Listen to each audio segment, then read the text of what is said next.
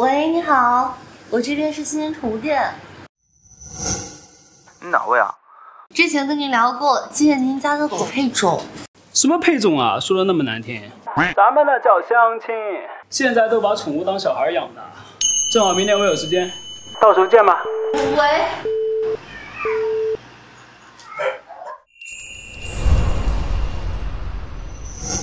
喂，奶奶，我都听了你的话，我来相亲了。至于细节你就不要管了，拜拜。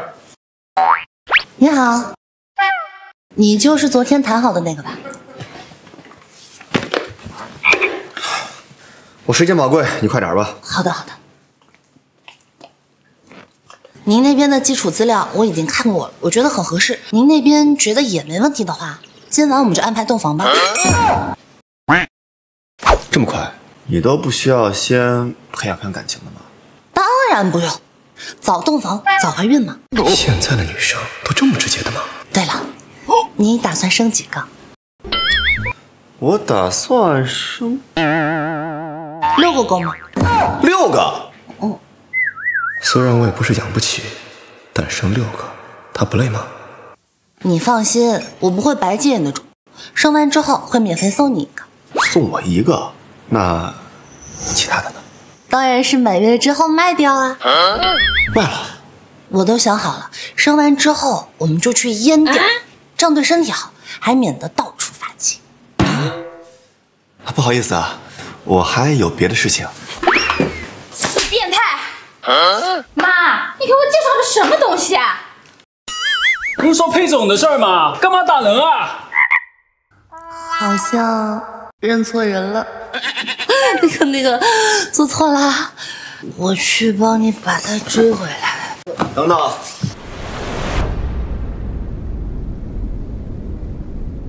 既然你搅黄了我的相亲局，那就自己顶上吧。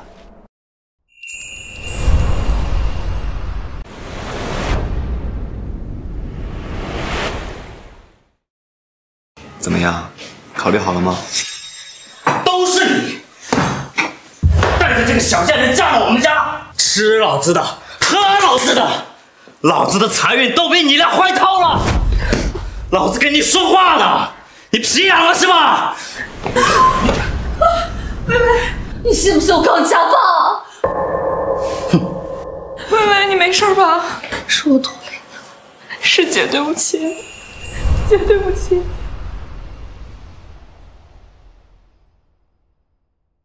干嘛？你这是觉得我的工作很低贱吗？没有，我倒是不在意这个。那先自我介绍一下，我叫姜薇，25岁，跟朋友合伙开了一家宠物店。刚才你已经知道了，收入呢不算高，但是能养活自己。你这是愿意跟我相亲了呗？我还以为……如果你是有钱人，我反而不愿意跟你相处。因为我觉得婚姻的本质本来就是门当户对，我就想找一个跟我条件差不多的，踏踏实实过日子就好。我也自我介绍一下吧，我叫顾少成，30岁，普通上班族，刚买房代步车，工资刚好够养家。顾先生，你好。哎，你介不介意我们先把证领了？如果结婚了，我是不是就不会连累姐姐了？我愿意。这么爽快？婚姻可不是儿戏，你考虑好了？绝不后悔。合作愉快。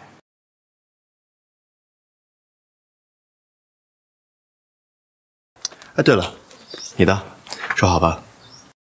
既然我们已经结婚了，那我能住到你家去吗？结婚了嘛，提供住处是我的义务，没问题。谢谢啊，顾先生。住址还有家门钥匙。13，房子还没准备，地址还有钥匙，我晚点给你。那我去工作了。收。收。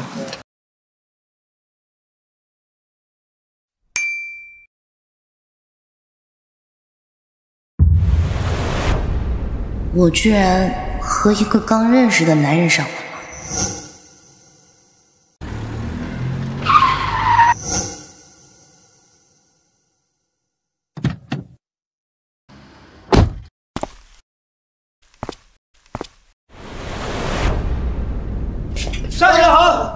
顾总，您之前吩咐的建工合同已经全部启动了，继续跟着就好。是。对了，帮我准备一套普通的民用住宅，要能立刻入住的。是。不过顾少，您怎么还穿着之前去工地勘察的衣服啊？临时有事情。知道了，这就派人给您送一套过来。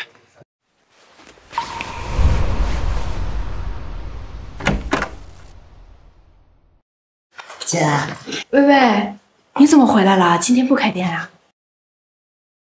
今天店里不忙，我那小外甥呢？睡着呢，要不然这家里哪能这么清静？薇薇，你姐夫他不是想赶你走，他就是工作压力大。他工作压力大，你生活里什么不是跟他 AA， 他还不给你好脸色？他上班忙，那你在家操持家务、带孩子还要伺候男人，难道你就不累吗？薇薇，孩子还小，一个家庭总是要相互理解的。对不起啊，姐，都是我多累。说什么呢，薇薇？咱父母走得早，姐就是你的依靠。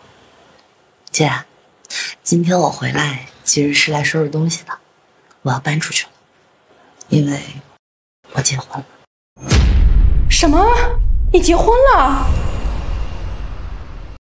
薇薇，你怎么回事啊？你不是连男朋友都没有吗？姐，其实我早就谈恋爱了，他叫顾少成，之前因为他工作忙，所以我偷偷谈的，没告诉你。那这也太突然了，你了解他人品吗？万一他是……姐，他人很好，对我也好，你就不要担心我。薇薇，姐跟你姐夫说过了，给你交伙食费的，你不用着急。不是因为这个。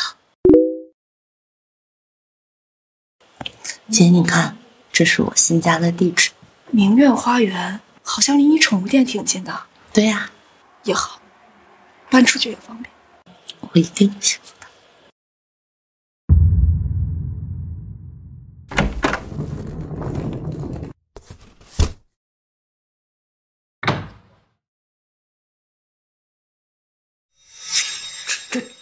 这是陆少成家？不可能，我没搜错吧？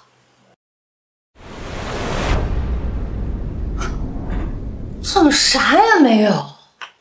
这房子空荡的，不过没关系，以后再往里面安置一些家具，这儿就是我自己的家了。这房子是顾少成的，如果还是那种人家比较好。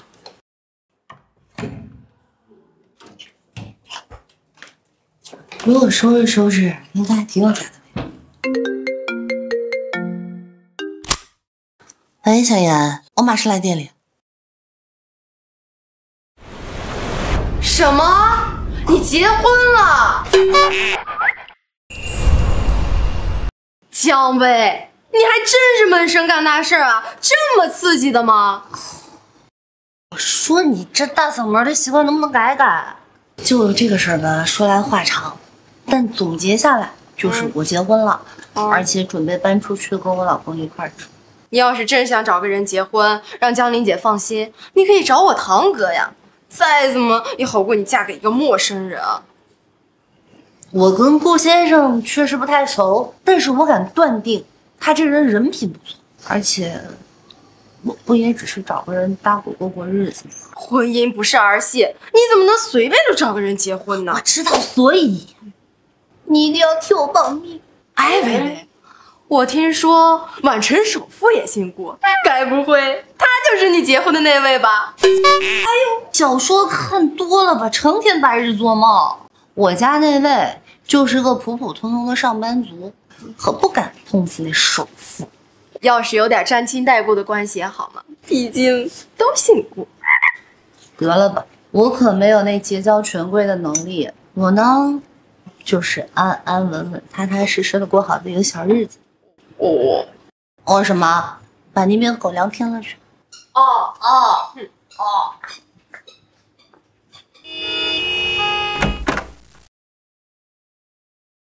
顾先生，这么晚了还没回来，应该是留宿公司了吧？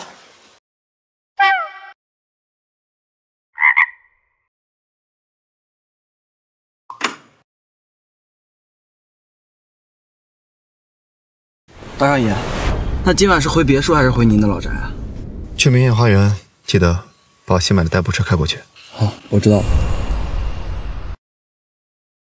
这不是我的鞋吗？是给放外面了。指纹验证失败。对不起，您拨打的用户暂时无法接通，请稍后再拨。Sorry。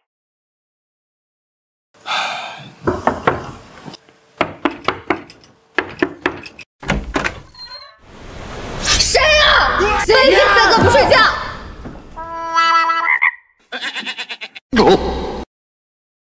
顾先生，不好意思啊，顾先生里面请。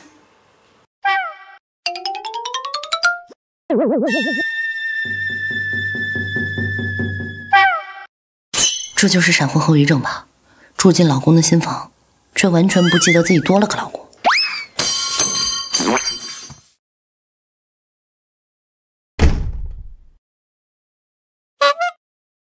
顾先生，真的对不起，我不知道你今晚要回来，所以我才把你的拖鞋放在门口。我想着门口有男人的东西，歹徒看到了之后还得再掂量掂量。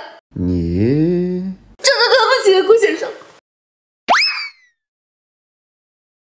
我打过电话了，没有人接，我才敲门的。那个，我晚上睡觉都关机。以后如果我要出差的话，会提前告诉你。如果我没有说，我就一定回家。房子是你的，你是老大。知道了，顾先生。你饿吗？要不要吃宵夜？我从不吃宵夜，会长胖的。哦，怪不得你身材这么好。原来工作那么忙，还能坚持锻炼。自律惯了。那我回去睡觉了。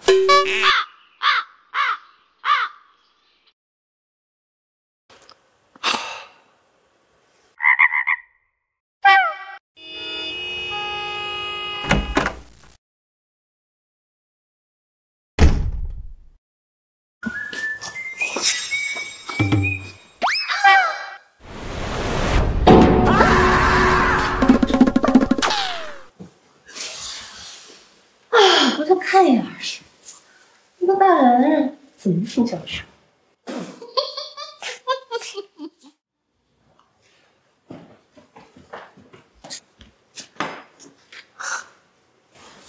不好意思啊，我还不太习惯家里多一个人，以后注意。你没吃的，顾先生，我给你出去带点早饭，你要吃吗？啊，你不会做饭啊？那我请保姆吧。我当然会，而且厨艺一流。但有句话叫巧妇难为无米之炊，你家厨房比你脸都干净，要不要吃？买都买了，我就不吃，就浪费了。等新的厨具到了，就不用难为你再吃路边摊了。啊，对了，顾先生，家里的布置能不能交给我啊？既然我们结婚了，那这里也是你的家，你想怎么布置都可以，但是千万不要动我的房间。啊，行。哎，对了。这张卡里的钱给你当家用。这是我以后我每个月的工资都会打里面。不行，我不要你的钱，这房子是你买的，那其他的花销就应该由我来出。既然我们结婚了，那我就要负起一个男人的责任。你放心，我养得起你。好，那这钱我就先收着，以后如果有大的开销，我会跟你商量。没有问题。吃吧。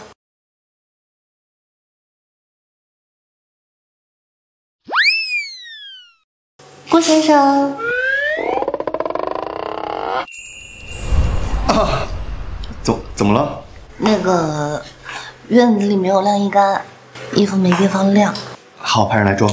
还有，我想在院子里种一些花花草草，把它弄成一个小花园，你觉得怎么样？这些我都不是很懂，你随便布置就好了。你有什么需要的尽管说，我派人采购。好，那我就。小心！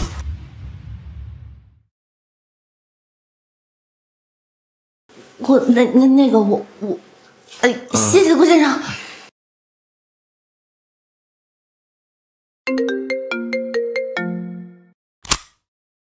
喂，顾总，公司工地临设几个会项目，需要您在场。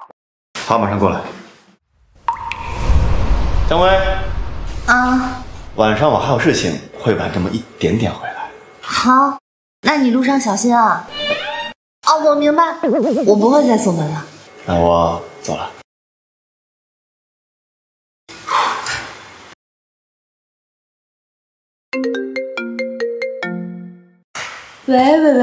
喂，姐，这2天怎么样？他没再跟你闹着 AA 了吧？你姐夫你还不知道吗？他还是坚持 AA， 说我不工作不懂得他的辛苦。你带孩子就不累吗？他这人也太双标了。好了，别担心我了，快去上班吧，有空和妹夫回来吃饭啊。知道了，姐。那我去上班了。好，拜拜。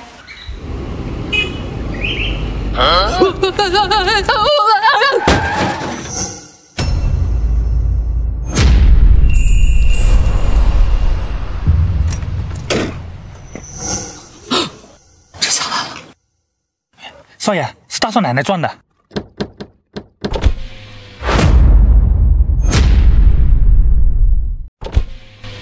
对不起，我真的不是碰瓷的。你要多少钱，我一定赔给你。快走，别让他看见我。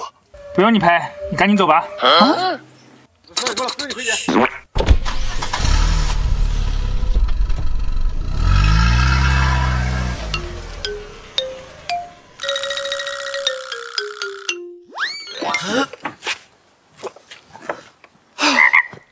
现在有钱人还蛮好的嘞，车蹭成这样也不让我赔。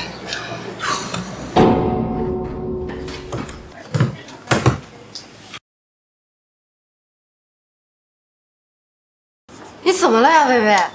我今天在上班路上刮花了一辆保时捷。什么？薇薇，你没事吧？我没事，但说起来真奇怪，那保时捷车主没问我要赔偿。我当时心想，我完了，我要大出血了。毕竟那车要好多钱。保时捷嘛，咱们宛城也不是没有。你看清车上的人长什么样子了吗？是不是像小说里写的那样？总裁、帅哥，还未婚。窗户上关着呢，我怎么能看见呢？哎呀，你说小说里遍地都是，咱们怎么就遇不到呢？因为小说里都是骗人的，在现实里都是秃头、大腿、中年男。顾总，需要帮你调高点室内温度吗？不用了，今天的文件呢？在这里。那我先下去。去吧。奇怪，头顶怎么冷飕飕的？没有脱发呀？对了，薇薇，你晚上有空吗？今天晚上跟我去参加一场上流社会的宴会，你要不要一起去啊？那可不是我能混的圈子。哎呀，还不是我妈非要叫我去。怎么，阿姨又催婚了？也不知道我妈到底怎么想的。你说我一个人过得潇洒又自在的，她非得让我像我姑妈那样嫁入豪门。哎呀，去嘛！听我妈说，今天晚上会有很多宛城的商界大佬、富二代。你忘了，我是已婚妇女。没事儿呀。再说了，宴会上有很多好吃的，咱们俩又不是奔着男人去的。求求你了！哎呀，薇薇，呀，别拉了，别拉！行，我陪你去，陪你去。哎呀，薇薇最好了，到时候咱们俩就一起吃好吃的。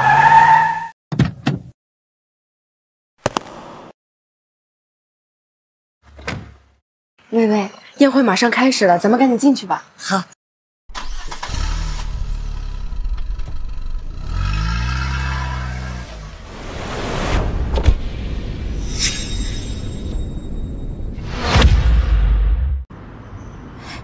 来，原本还担心小妍带姜薇来会被抢了风头，没想到这丫头这么懂事。妈，你待会儿进去啊，就多看少说话啊。诺丁山大酒店呢，是首富家众多酒店之一，他们家男儿们呢，今天晚上有可能会露面。你要是能得到他们家少爷们的青睐，那真是我们沈家天大的福气了。姑妈，我就不做那些白日梦了。顾家虽然是首富，但他们家门槛一点都不高，只要是人品好，得到他们家男儿们的喜欢，他们的长辈一定会很开明的。你呀，多看着他点儿，别就知道只顾着吃。放心吧，姑妈。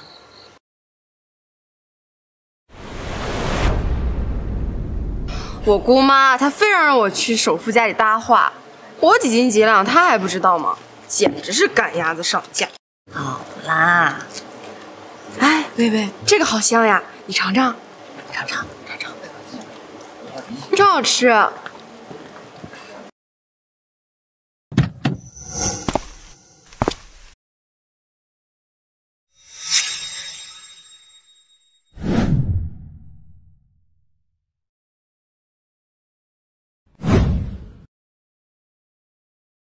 那边发生什么了？怎么大家都往那边看？我也不知道，谁呀？那是。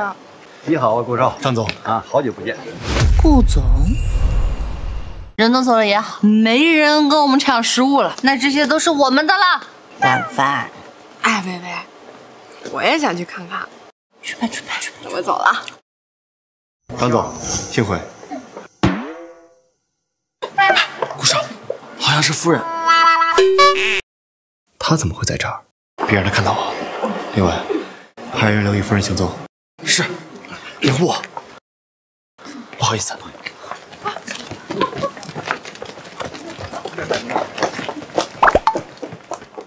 怎么样？问出来了吗？是顾少，可惜没见到他本人。据说顾少很排斥女人的接见，看到那儿一堆保镖了吗？那些可不是拦坏人的，而是拦女人的。哎，薇薇，你闪婚老公不也姓顾吗？他们俩真的没有关系？你言情小说看多了吧？这天底下同名同姓的人多的是，就更别说只是同姓了。我老公啊，就是普普通通的打工人，而且他开着车就12、13万，首富能开着车吗？也是哈。张薇姐，东升，张薇姐，东升，好啊，陈东升，越来越没规矩了，都不喊姐了。了解。哎呦，东升，这一转眼都长这么大了。我刚认识你那会儿，你还是个毛头小子呢。我都大学毕业了，张薇姐。那岂不是该带个女朋友回家了？好了，小妍，东升他才21岁，先立业再成家也不迟。不着急，不着急，不着急。哦，张薇姐，你要不要喝点酒？不用，我不喝酒。哎，可别跟我们喝酒啊！店明天还得开张呢。对，说到这儿，我跟小妍该回去了。哦，那我送你们回去吧。走吧。走吧。副总，这是大少奶奶今晚所有的行动轨迹和交谈对象。这个女人吃东西跟仓鼠似的。那您今晚是回老宅还是？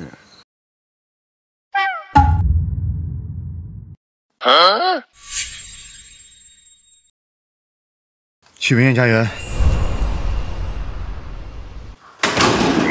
顾先生，你今晚不加班？哦，哦，这个女人难道没发现我脸色不好吗？怎么你要吃吗？但你之前说你晚上不吃东西，要保持身材的呀。我不吃啊。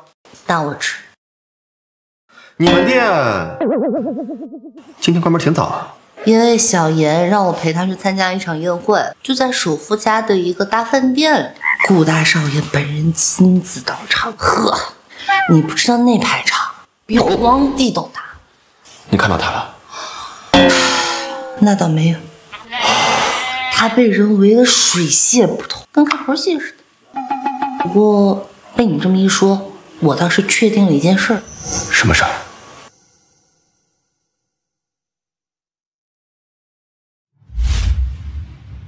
你呀，那个顾家大少爷，跟你完全没有半毛钱的关系。人顾家大少爷宴会上那么多人，现在怎么可能走得开？哪能坐在咱家这小沙发上？我就发现啊，你好像很不愿意我跟顾家有关系啊。哪能呢？谁还没有个少女梦？我也做过跟白马王子一见钟情，成为豪门阔太的美梦。可惜，美梦是美梦，现实是现实。不过话说回来，你说顾大少爷不结婚，是不是因为他喜欢男人。过好你自己的日子，少管别人。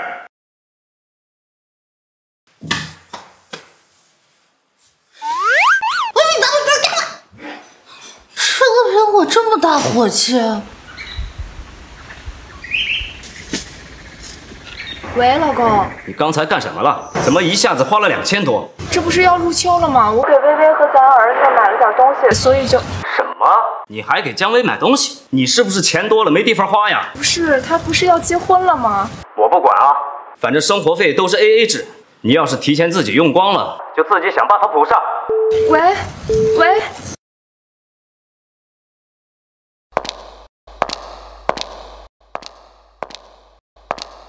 都组长，谁又惹您不高兴啊？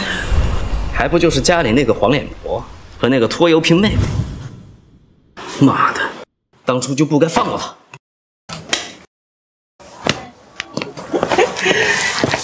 为了这钱，你把小姨子给卖了，你的心啊，可真够狠的！天天吃老子的，喝老子的，拿他挣点钱怎么了？听说啊，今天来了不少做生意的，也不知道是哪个金主来疼他。不管哪家老总看上他，都是他福气。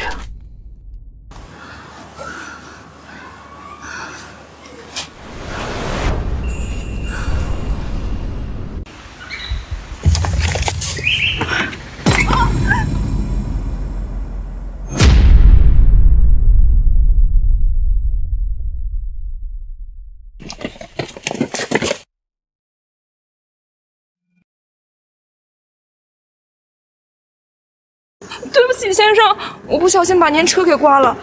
没事儿，留个电话吧，到时候保险公司就给你打电话了。这是我姓名和电话，我一定不会逃避责任的。行，没什么事儿。到时候保险公司会主动联系你。谢谢啊。注意安全啊。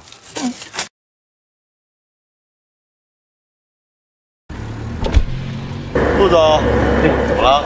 顾少，哎，没事儿，车刚才让一个女人给刮了。放心吧，股东大会我肯定不会迟到。好吧，那我走了。一会儿见啊。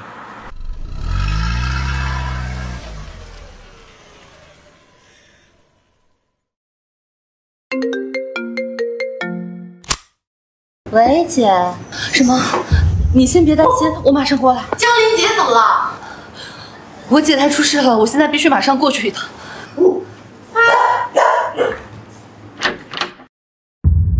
我就知道你是个祸害，你是要把老子的钱全赔光了，你才高兴吗？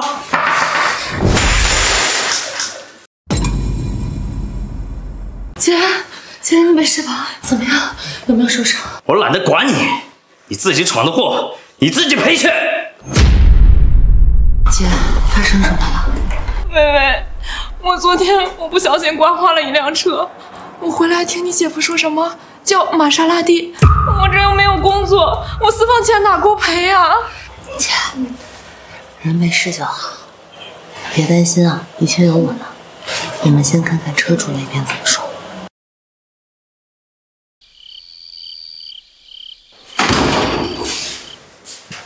回来了啊，姜薇。啊？是有什么事儿吗？哦，是我姐，她从农贸市场回去的路上撞了一辆车。人没事吧？人没事儿，就把人车给蹭花了。人没事就好，车蹭个漆没有多少钱。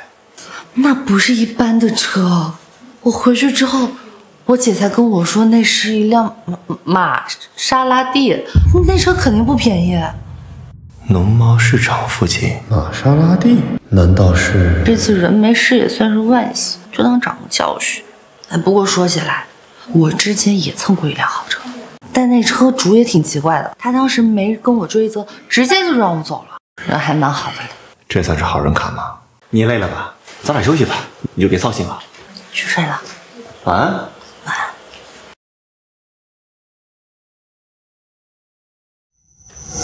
喂，向琴，今天蹭你车的人可能是我老朋友的姐姐。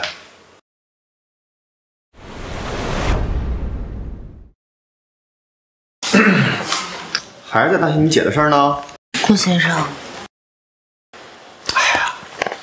他蹭的那个车的车主啊，正好是我们公司的一个客户。我下午见了这位陆总，他说走保险就可以，只需要赔1万左右。真的吗？怎么会这么巧啊？车险你看了吗？看了，得送回国外原产地去补漆去，估计得要个20-30万吧。但既然是顾少认识的朋友啊，那这点钱那就用不着要了。若是这样，姜薇会不会怀疑我的身份？哎，不用，你让他赔个半把当警醒吧，剩下的我给。也好。哎，就是那么巧，我下午碰到他，他顺便提了一嘴，我就问了一句，他说那个女人叫江玲，对吧？对，我姐就叫江玲。如果真的是这样，就太好了。我姐还一直担心维修费用太高，估计她急得一晚没睡呢。告诉她不用担心。我姐。喂，姐，你说这不巧了吗？你蹭那车的车主就是我老公公司的客户，他打听了一下，这次只要赔……我正要跟你说这件事儿呢。今天早上陆先生给我发信息了，说只用赔9000块钱。谢谢你，薇薇，没想到还是妹夫帮了大忙。那你还有钱吗？9000块钱还是有的，之前幸好听了你的话，每个月攒了一部分。这次呢，就当花钱买个记性吧。那就好，行，不跟你聊了啊，拜拜，姐。顾先生，谢谢你。哎呀，这都是我应该做的嘛。巧了，这2天我刚好在休假，你看一看家里有没有什么需要添置的，告诉我，我去买。既然顾先生这么积极的话，我就不拒绝喽。别拒绝，说。让我想想啊，之前说的要一个晾衣杆，也已经装好了，还有厨房的纸。对了，你再陪我去趟花市呗。我想在院子里种一些花花草草，把院子做成一个小花园。好，我去拿钥匙。原来有人帮着解决事情是这样的感觉，而且顾先生好像也没有看起来那么冷漠嘛。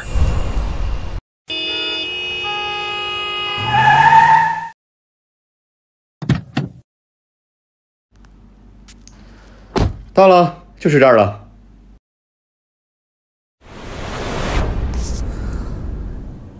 这里有好多好漂亮的花草品种，每次一来，我都恨不得把这里搬空。你要是喜欢，整条街都买了，也不是不可以。就怕家底全部掏空也买不起，而且你挣的钱，你不心疼我还心疼呢。好漂亮啊，我2只眼睛都看不过来了。小心。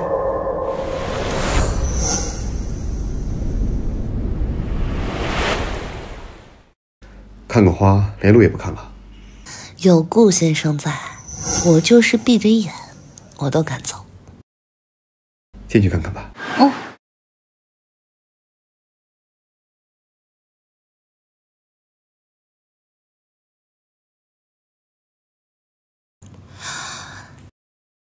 这些花都好漂亮。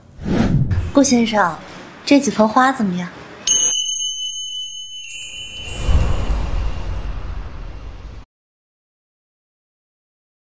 我不是很懂，你决定就好了。你是金主嘛，自然得先问你的意见。就是不知道他们贵不贵啊？几盆花我还是买得起的，随便挑。爸爸呀！不，我的意思是说金主爸爸。2位。要什么花呀？菊花，但菊花好养。我真是做梦都没想到，我居然有梦想成真的一天。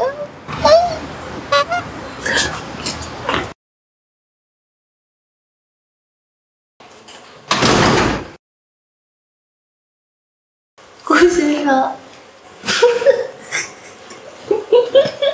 你还笑得出来？但你刚才那个样子真的很搞笑。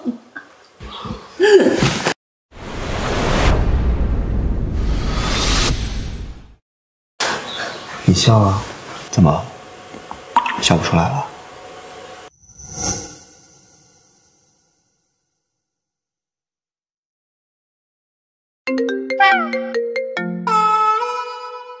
放你一马。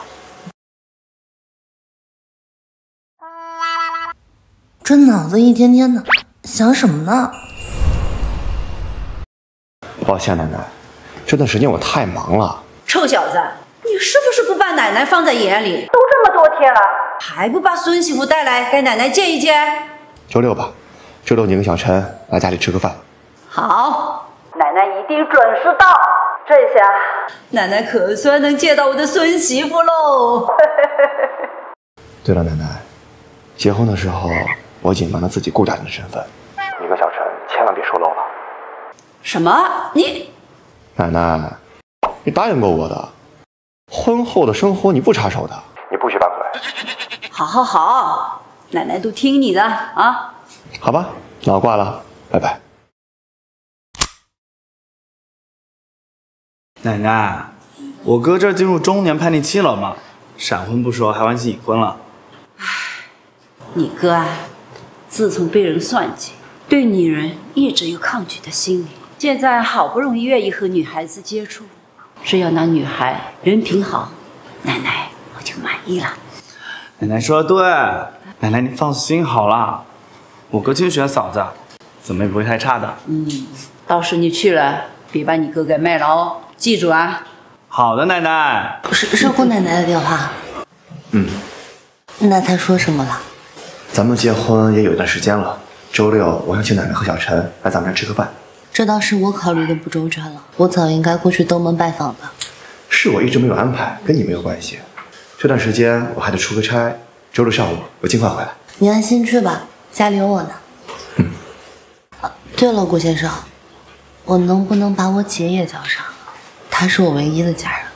当然可以了。那我提前通知她。那我就先出去了。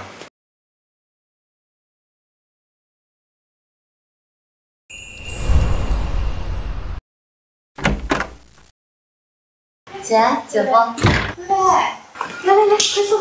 姐，我又给洋洋买了新玩具。哎呀，薇薇，你又破费这些干啥呀？你上次买的那些玩具还没拆封呢。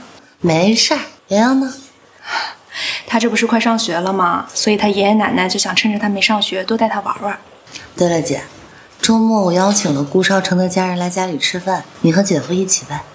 薇薇，妹夫帮了我那么大的忙，我肯定是得去的。就是你姐夫他工作太忙了。谁说我没时间的？咱妹妹都亲自来请了，那肯定要去啊。我就要看看是什么人，居然要这么一个婆。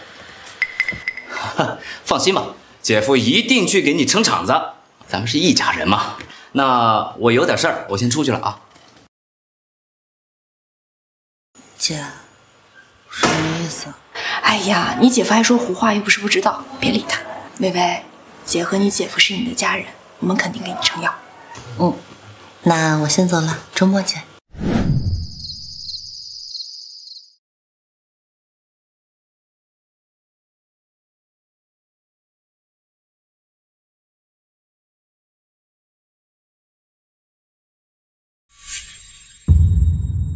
你是谁？为什么会在我的房间？不要！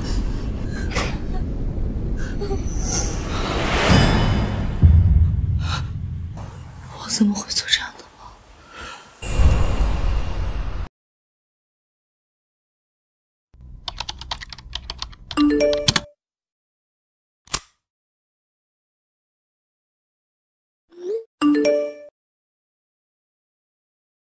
这个点儿都还没休息，我还是别拿这些小事烦他了。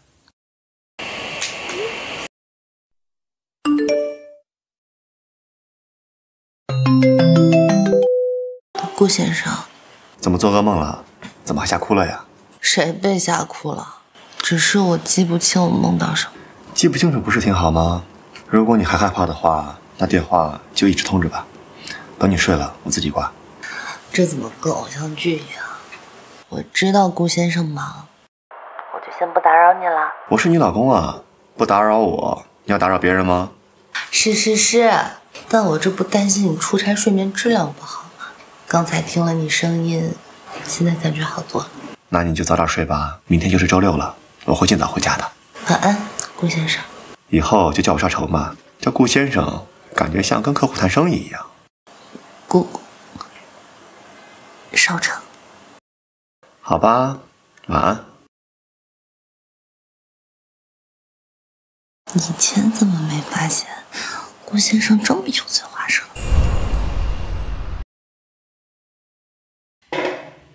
终于完事了。贝贝，姐，哎，贝贝，姐呀，看你过得这么好，姐就高兴。喂，顾先生，您快到了吗？抱歉，薇薇，我的航班延误了，可能要晚一点回去。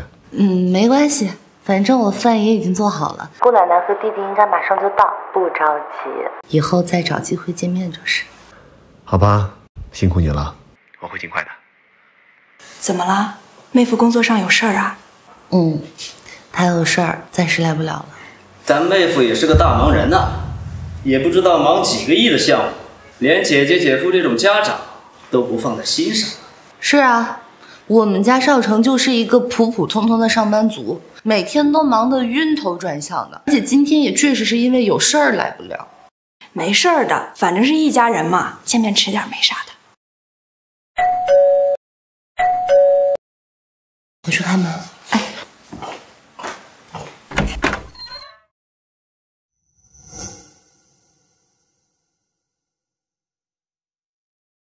您就是顾奶奶吧？你就是我的孙媳妇吧？嫂子好，我叫顾逸晨，家里老二，叫我小陈就好。小陈你好。出事登门，这是我和奶奶点小心意。你们不用这么隆重的，顾奶奶太客气了。奶奶，嫂子看着傻乎乎的。你啊，该改口叫我奶奶啦。奶奶，李薇姐，好。顾奶奶，我是薇薇姐姐，叫江玲，这位是我先生，姓周。奶奶，我是江薇的姐夫，以后我们家江薇啊就正式的交给你们家了，还希望善待我们家薇薇啊。江薇啊是个好孩子，我相信她不管到哪儿都是非常受人喜爱的。对，说得对。奶奶，少成来电话了，他说航班延误，咱就先不等他了，去尝尝我的手艺。好，有你这份心意，奶奶就高兴了。奶奶，上楼吧。好，走。哇，好香啊！我哥可有福了。我们尝尝薇薇的手艺，味道真不错哎。奶奶，您再尝一尝这个，我觉得也很好。奶奶呀，我们家薇薇就这么仓促的嫁了人，我们呢舍不得，但是呢，当初要是没有我呀，现在还不知道什么下场呢。奶奶，我给你盛汤。好，说的是，等少成回来，我一定让他登门拜谢。那倒也不用这么麻烦，只是我这个做姐夫的心疼妹妹，就这么嫁到了你们家。邻居说起来，连个彩礼都没有。我们家对婚姻向来很看重，一定不会亏待了薇薇。你知道我不是这个意思。既然亲家奶奶说要感谢，要不就把这个彩礼钱暂交给我，我替妹妹保管着。那你们说多少合适？不多，50万。50万？周朝，你在胡说八道什么？今天大家就一起吃个饭，你说这些干嘛？怎么了？这么些年住我们家不花钱呢，不认账了？张伟，薇薇不是这个意思。好，我们家虽然不是什么大户人家，但是该有的礼数还是不会少的。今天咱们先高高兴兴的吃顿饭啊！薇薇，吃饭。我也是担心薇薇受委屈嘛。吃饭。薇薇，你的厨艺真不错，以后奶奶啊可有口福了。薇薇啊，少成这孩子不顾家。奶奶，我理解的，都是为了家里嘛。你是个懂事的孩子，但是有时候也要学会不讲理哦。太懂事的孩子没糖吃。这玉镯是我们的传家宝，现在我把它赠给你了。不，奶奶，这太贵重了，我不能要。这是奶奶的一点心意，你要是不要，就看不起我老太婆了。那谢谢奶奶，但我会好好保管它的。好。现在这个时间，少成他差不多也快到了，奶奶你要不要再等等他？奶奶家里还有很多活儿。你要是不嫌弃的话，以后常来打扰你吧。我怎么会嫌弃呢？好，我很喜欢的。那嫂子啊，我就先送奶奶回去了。她天天玩花花草草的，工作量比我们还大呢。那路上注意安全。姑奶奶慢走啊。好，走了走了啊。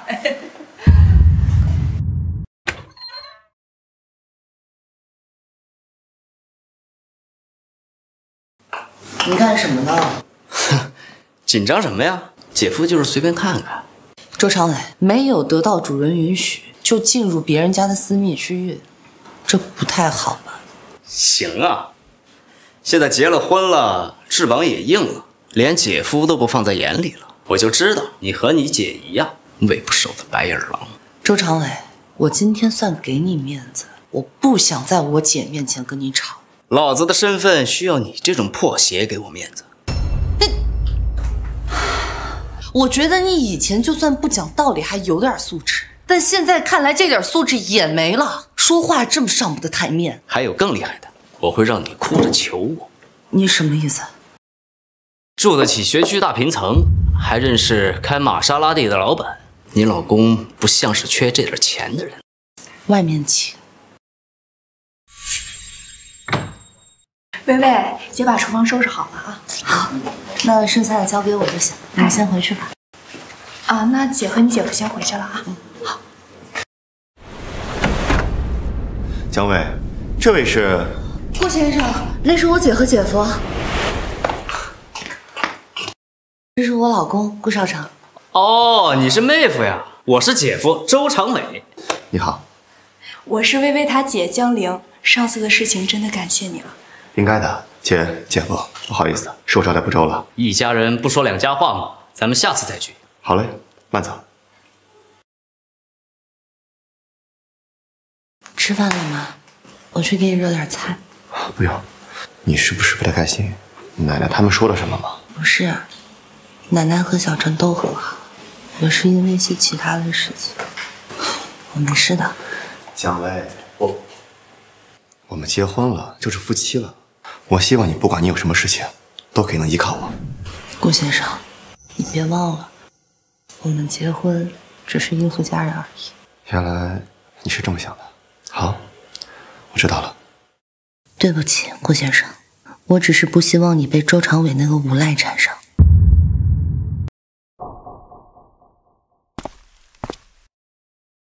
东西呢？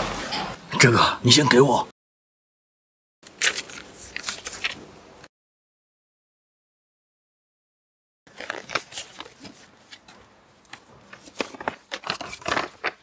这几张照片，视频呢？当初你拿到钱就跑了，就这几张，还是我想方设法找到的。不过我听说那几个老板进错了房间，后面就不知道发生什么了。拿来吓唬那个女人足够了。小贱驴蹄子，不是翅膀硬了吗？老子就让你知道知道老子的厉害。薇薇，吓死我了！还不是看你怪怪的，我担心你吗？你这几天都怎么了？怎么总是一副心神不宁的样子？难道和你家顾先生闹矛盾了？别胡说，我也不知道怎么了，最近都睡不好。要不我陪你去看看医生？哪有那么夸张啊？别担心。那你就先好好休息吧，有什么活我就帮你一起做了。嗯。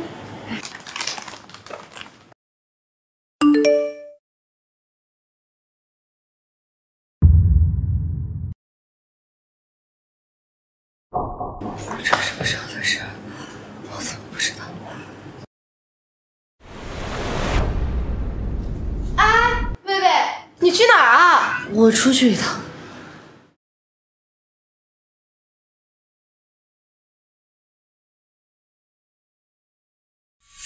哎，那不是大少奶奶吗？她怎么神色看起来慌慌张张的？我也不知道，先去跟大少爷说吧。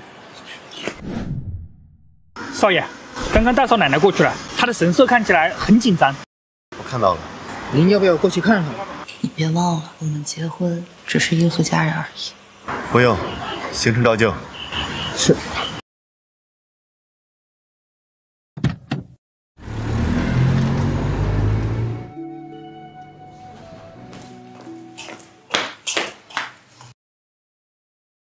你怎么会有这种照片？现在不用担心这个，你赶紧想办法，怎么让这些图片赶紧消失。周成，你做这种污蔑人的龌龊事，就不怕我姐和洋洋知道吗？跟你的这些事儿相比，我这个小巫见大巫啊。还有，别跟我提你姐那个黄脸婆，我嫌她恶心。你到底想要什么？你不都知道了吗？你想要那50万彩礼。你想要那50万彩礼。反应挺快。你还惦记着那笔钱？话不能这么说。这些年你在我家又吃又住的，这笔钱就相当于算上利息一块还我了呗。还？这些年不仅我，就连我姐这种家庭主妇，都被你逼着跟她 AA 制。先不说顾少成，这笔钱就算是我自己攒的嫁妆，我也1毛都不会给你。做梦去吧！这张呢？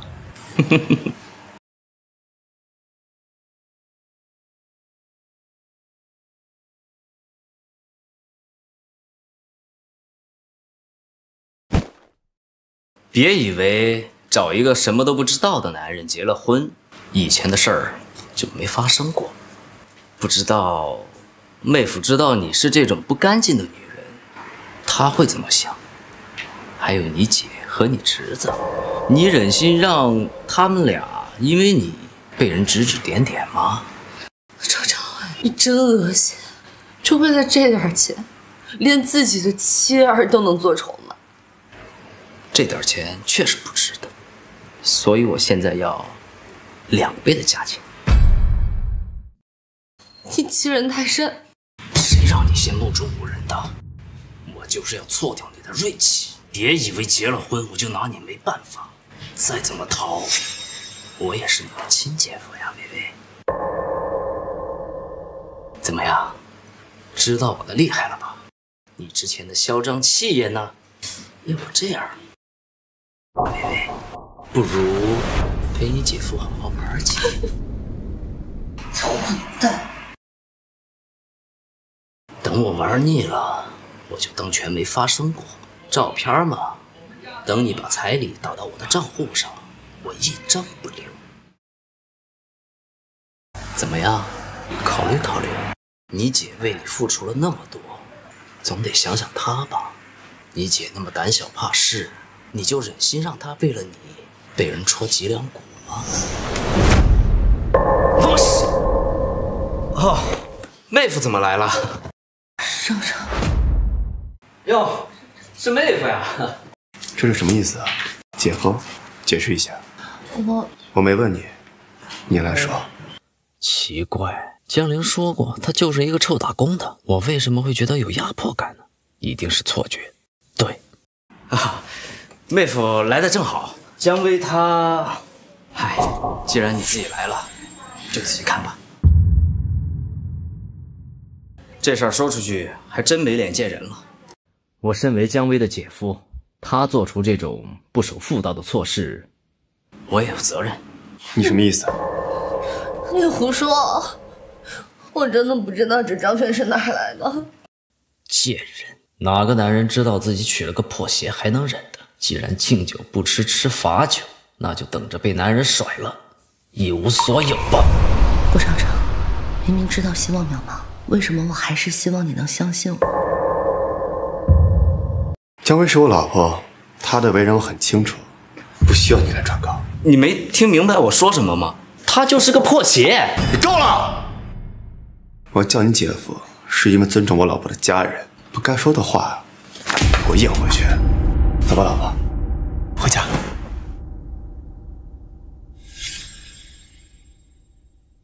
少成，薇薇，薇薇。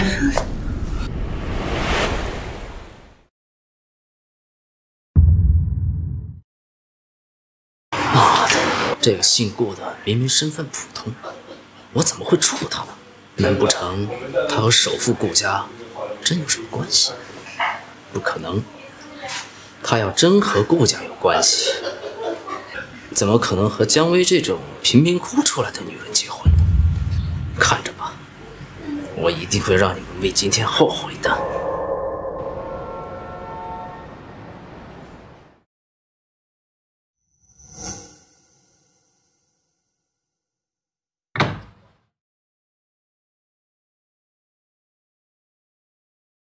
护士，我老婆怎么样了？病人没什么大恙，只是情绪激动导致暂时性昏迷。谢谢护士。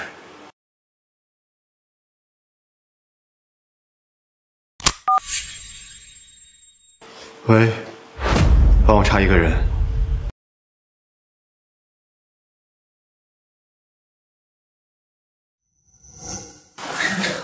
你醒了，感觉怎么样？没事，这头有点晕。护士说了，你太累了，需要好好休息了。那些照片，这件事情你不用管了，我派人去查了。你放心吧，伤害你的人一定会付出代价。可如果那些照片是真的，我真的不知道当时发生什么，我记不清了。可是周长伟他说的就是颜值糟糟。我相信你，你不是吗？顾长成，你为什么这么相信我？一直帮我说话，你为什么对我这么好？因为我是你老公啊。如果连我都不相信你的话，那我岂不是更需要好好反思反思了？可是当初我们是因为……好了，现在你什么都不需要想，只需要好好的休息，好吗？无畏，无畏，奶奶，身体怎么了？怎么就住院了？奶奶，您是怎么知道我住院？我正想着去你家，然后跟小陈打个电话，说你生病住院了。奶奶，我都说了，您不用多跑一趟。您这一来，姜文还得担心您的身体。我身体好着呢，不用你们担心。哎，臭小子，是不是你欺负微微了？是我把她的身体给气坏了。臭小子，奶奶好不容易有这么个乖孙媳妇儿，你要是不好好爱护她，奶奶饶不了你。奶奶，我是您充话费送的吧？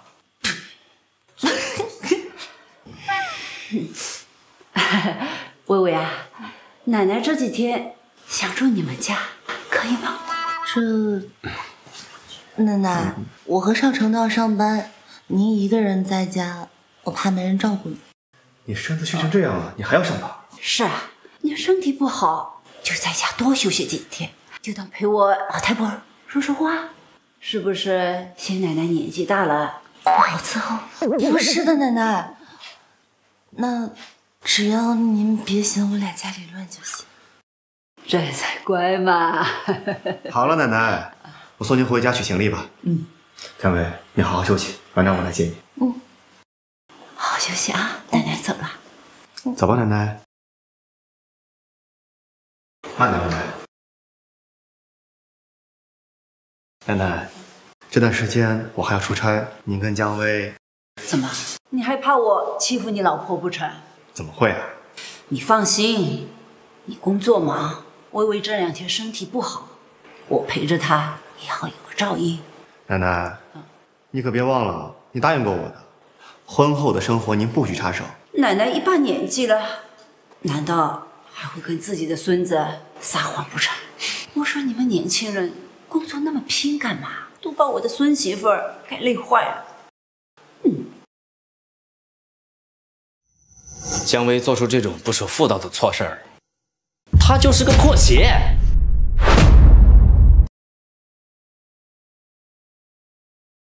总裁，这是你要吃的。查到周长伟最近有一笔现金支出不明，可能是给他照片的人有关。不过那个人善于躲藏，至今还没有找到。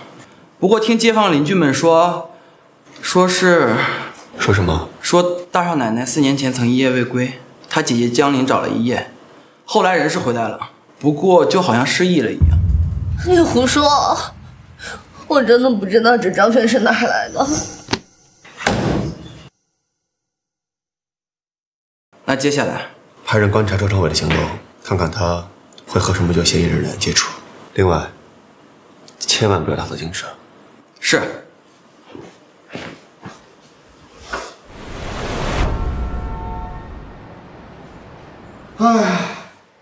你回来了，厨房里还有饭菜，我去给你热一下。好吧，辛苦了。臭小子，一回来就当甩手掌柜，去给我帮忙去。是，知道了。美味，我还不饿，别忙了。顾先生，照片的事，我来呢，就是来说这个事儿的。别担心，照片是假的，合成的。你姐夫是为了让你害怕，让你答应他的条件。那太好了，照片不是真的。你可以放心了。所以周长伟，你想？我姐和我姐夫在中学的时候就认识，那时候他许诺会爱我姐一辈子，他还愿意让我姐带着我一起生活。确实，在生下洋洋之前，他确实都做到。当时对于无依无靠的我和我姐来说，已经是极大的恩情。谁知道后来？那你打算怎么跟你姐说？我姐有了洋洋之后，就变得更加的忍气吞声。有时候受了周长伟欺负，她也不离婚，是因为她不想洋洋，从小就没有爸爸。那周长伟就这么算了？那我还能怎么办？我姐为我牺牲了太多，而她最大的愿望就是让洋洋拥有一个完满的家庭。这次既然没有造成什么实质性的伤害，我想着就算了。反正周长伟对洋洋还是好的没话说。好吧，明白。可既然知道了你姐夫是什么样的人，让你姐还是注意点吧。我姐她又不是傻子，一个男人结婚前和结婚后的差距，枕边人又怎么会不知道呢？只是女人在婚姻里要考虑的东西太多了。洋洋还小，我姐又早早为家庭抛弃了事业，事到如今，这一切也只能打碎牙往肚子里咽。薇薇，你放心，在婚姻里，我永远不会让你变得如此尴尬。我说周长伟呢，我没说你不好。对了，顾先生，那天你怎么会突然出现啊？那天正好在附近见一个客户，就看到你们了。如果不是我亲眼看到的话，你被欺负的事儿，永远不会告诉我们。对不起啊，顾先生，我就是一个人习惯，也不知道怎么跟别人寻求帮助。姜薇，我说了很多次了，既然我们结婚了，你就可以无条件的信任我，不管任何时候，你都不再是一个人。顾先生，谢谢。如果你要想谢我的话，那也帮我一个忙吧。顾先生，你说，只要是我能做到的，我一定不退位。晚上跟我睡一间房。啊？我奶奶这么精明，她如果看到我们俩分房睡的话，她一定会起疑心，到时候麻烦都会不少。原来是这样。我就说吧，她正偷看我们呢。真是一个不让人省心的老太太。哎呀，我好不容易帮你干个活，你还嫌弃我了？啊，对，我这不怕你累着吗？你只要陪好奶奶就好了。行吧，那我去了啊。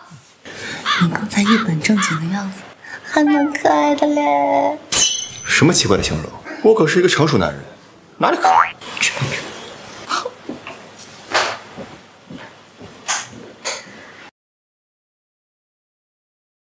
乖孙，你陪奶奶看电视呢？奶奶，您就可着劲儿编排我吧。我能说啥？我就说我的孙子啊，相貌好，人品好，性子好。您这说的我都信了呢，真是拿您没办法。睡觉去了。臭小子，就你这点道行，想封住奶奶的嘴。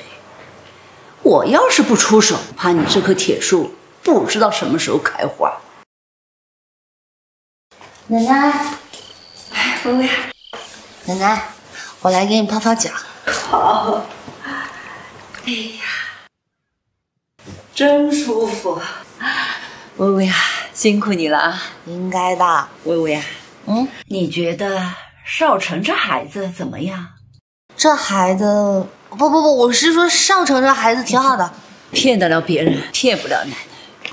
你们是不是还没洞房？没有啊，我们都住在一起的。真的吗？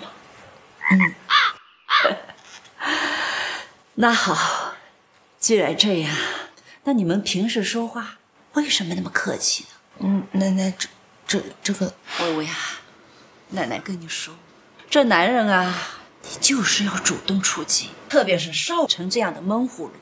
你别看他平时冷着个脸，对女人爱答不理的，其实处久了，他的心可热乎着呢。奶奶知道你们是相亲认识的，没有感情基础，女孩子有顾虑也是正常。可是你们都相处一段时间了，对他你应该也有所了解了吧？与其等他主动出击，你还不如勇敢点扑到他身上。救命！现在的老年人都这么吵吗？说的都是什么虎狼之词啊！奶奶，时候不早了，你们还不睡啊？奶奶，我先去休息了啊。好，去吧去吧。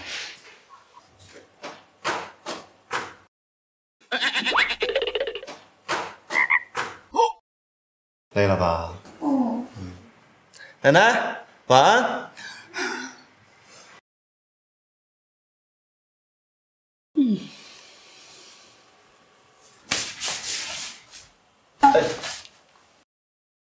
不好意思啊。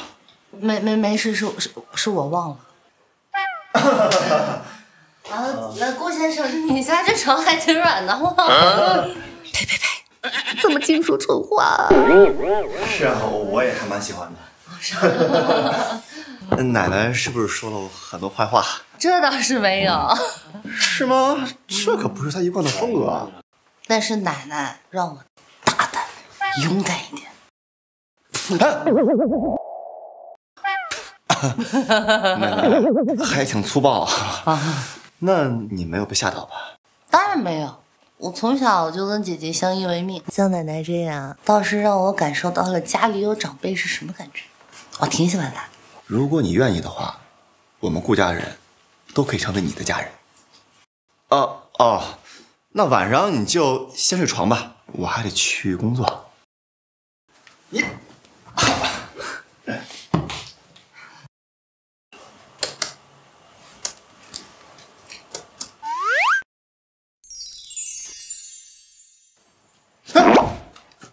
你怎么不去睡觉？看着我干嘛？有没有人跟你说你的眼睛很漂亮？是吗？谢谢。能这样毫无忌惮的跟我说这些的，只怕也只有你姜薇一个人了。工作的时候就更漂亮了，喉结也很漂亮。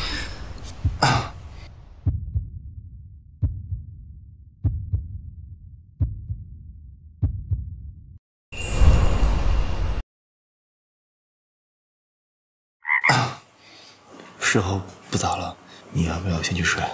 你忙完去床上睡吧。啊？我的意思是说，哪有不让或者睡自己床的道理？而且床那么大，中间隔着应该也可以睡。好，那你先睡，我一会儿忙完了我就回去。哎。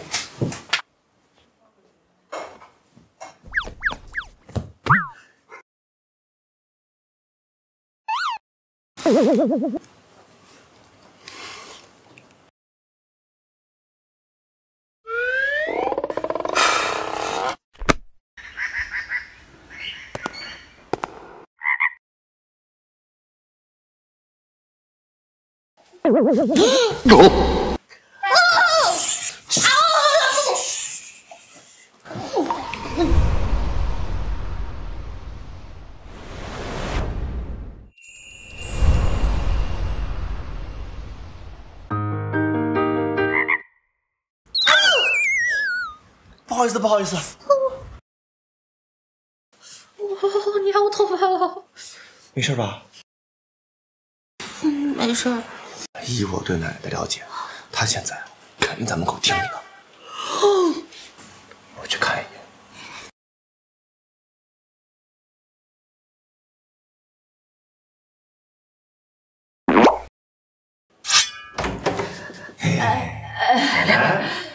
我的乖孙子，你咋起那么早呢？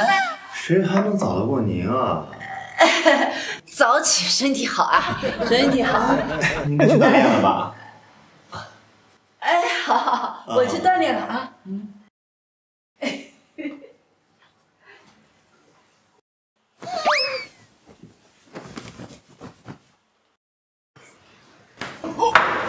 奶奶，你打我干嘛？闷葫芦一个！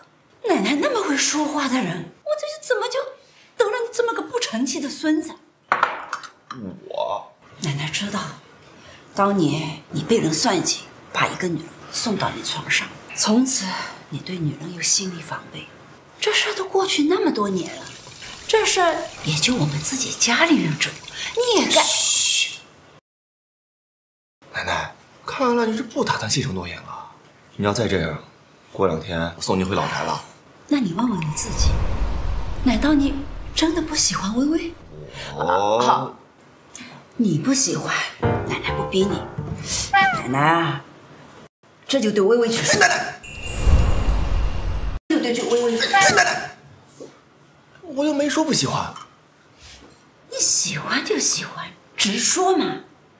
你一个公司的老总，说话就这么模棱两可的。我喜欢他，我承认，一开始的时候我是带有目的去结婚的，想糊弄糊弄你。可后来，我慢慢发现啊，原来生活可以这么有意思啊。你呀，就口是心非。再这样下去，有你骨头吃的。有我骨头吃的？您先吃块肉吧。臭小子！哎，好嫂子，好久不见。微微啊，这段时间麻烦你了，奶奶也就回去了。奶奶，你怎么不再住几天？不啦，奶奶家里的那些花草总要人帮忙照看，不放心，以后再来打扰你们俩。哎呀，哎，你可别留了，奶奶那些什么花啊草啊，可宝贝着呢。这要在平时，那个是亲孙子。这会儿嘴皮子倒利索了。奶奶，那我再送送你。微微啊，你在家好好的休养，把身体养好了，争取明年给奶奶抱什么重孙子。嫂子，好好休息，奶奶有我呢。那就走了。拜拜。饭都不吃完，浪费。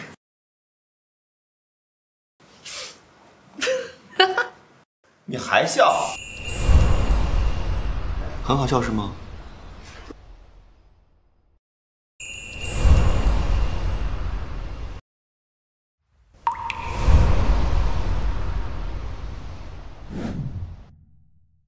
你什么意思啊？我喜欢你。什么？没听见，大点声。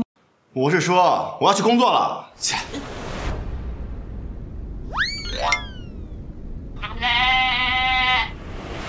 他说他喜欢我。哎，客人您好，蓉蓉我已经清洗干净了，您看您什么时候有时间？哦，晚上8点是吧？哎，行，好嘞，再见。biu，薇薇，你怎么来了？你身体恢复好了没有？我没事儿，休息这么久，我人都快发霉了。没事就好。你不在的这几天，我人都要忙傻了。辛苦啦，小姐。哎，东升，姜薇姐，你怎么在这儿？他这几天闲得很，我就叫来一块帮忙了。东升，辛苦你了。没事儿，姜薇姐。哦，对了，今晚我订了餐厅，您一起来好不好？这不好吧？是啊，薇薇，这小子平常可精着呢。那就谢谢东升了。没事儿。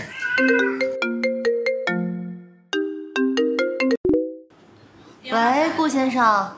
哦，我在店里呢。薇薇，你这老公也太蔫儿了吧！刚出门就打电话查岗呀。奶奶说的果然没错，没人看着你，你就不可能在家休息。哪有那么夸张？对了，今天晚上小妍他们约我吃饭，我晚点回来。好吧，需要我接你吗？不用麻烦，我自己能回去。有什么需要你告诉我。拜拜。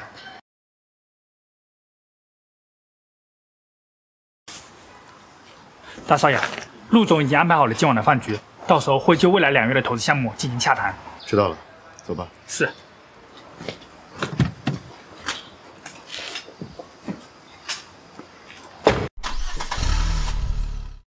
老公，东升，你听到这个消息的反应，简直和我一个样子。姜薇姐什么时候结婚了？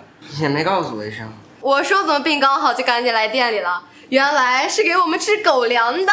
张小妍，这我住院是不是？哎，我可没有。哎呀，疼！来吃狗粮，吃，是不是？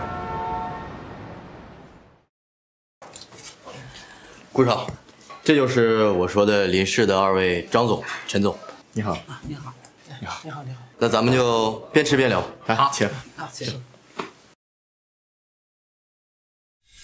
老板好，哎，3位。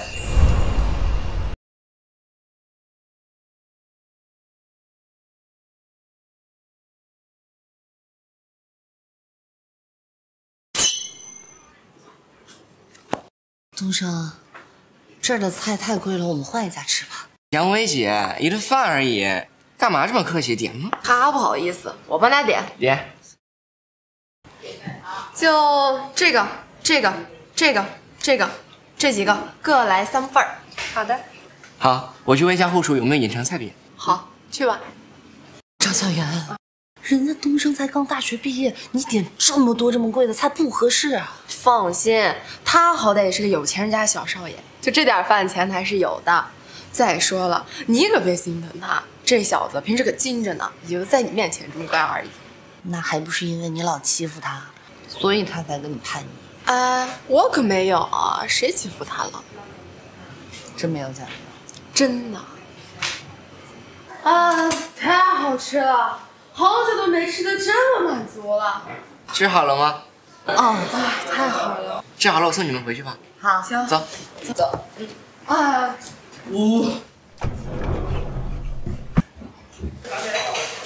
顾总，这次合作，我方期待能够早日敲定。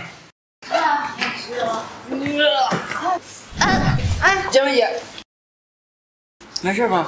我扶着你点。顾总，顾总，顾少，不好意思，我看错人了。2位放心，后续的合作我会派人跟进的。多谢顾总，多谢顾总。合作愉快，合作愉快。行，走吧。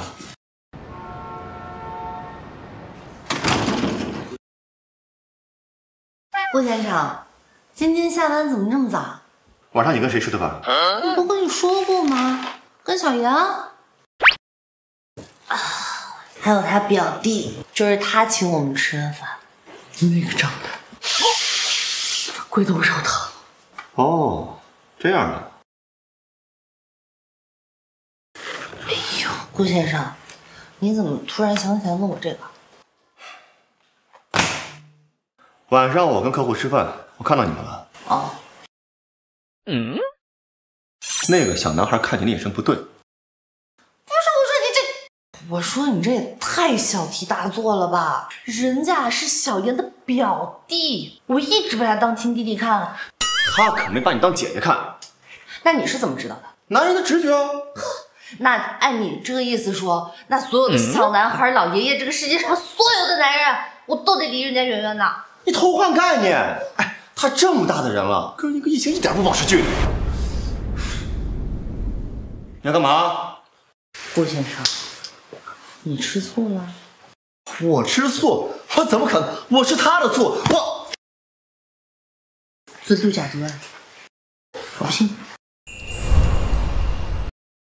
对，我吃醋了。我是你的老公，我吃醋不应该吗？蒋薇，你记住了，你是有老公的人，我请你保持跟异性的距离，这一点我不双标，我也同样会做到。听明白了吗？明白，顾总。你知道？我真是对不起啊，顾先生，你刚才的真是太像小说里的霸道总裁了，我都快唬住了呢。好啦，以后我会注意的。你怎么跟奶奶越来越像了？没个正形。说话小心点，小心我跟奶奶告状。得了吧你，吃饭累了吧？赶紧休息去吧。我可还得工作，不像某些人还和弟弟吃饭。是，您赶快看文件，你是你们公司最大的顶梁柱，拿着员工的钱，干着老板的活儿，再见。走啊！辛苦了啊！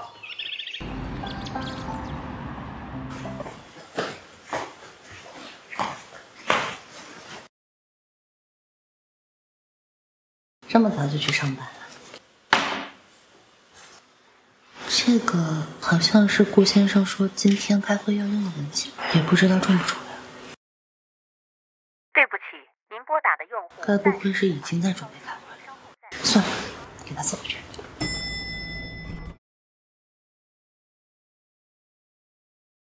站住，干什么的？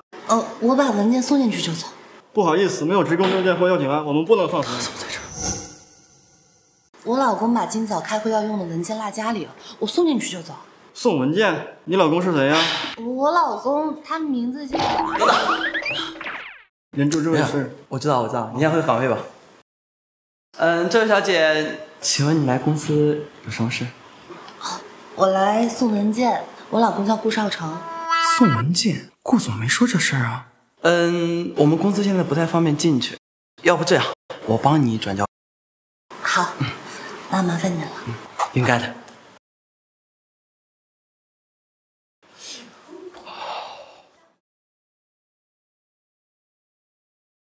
归尘，公司把项目交给你，你就这样办事儿？大哥，这真不是我责任，是合作方临时换了负责人。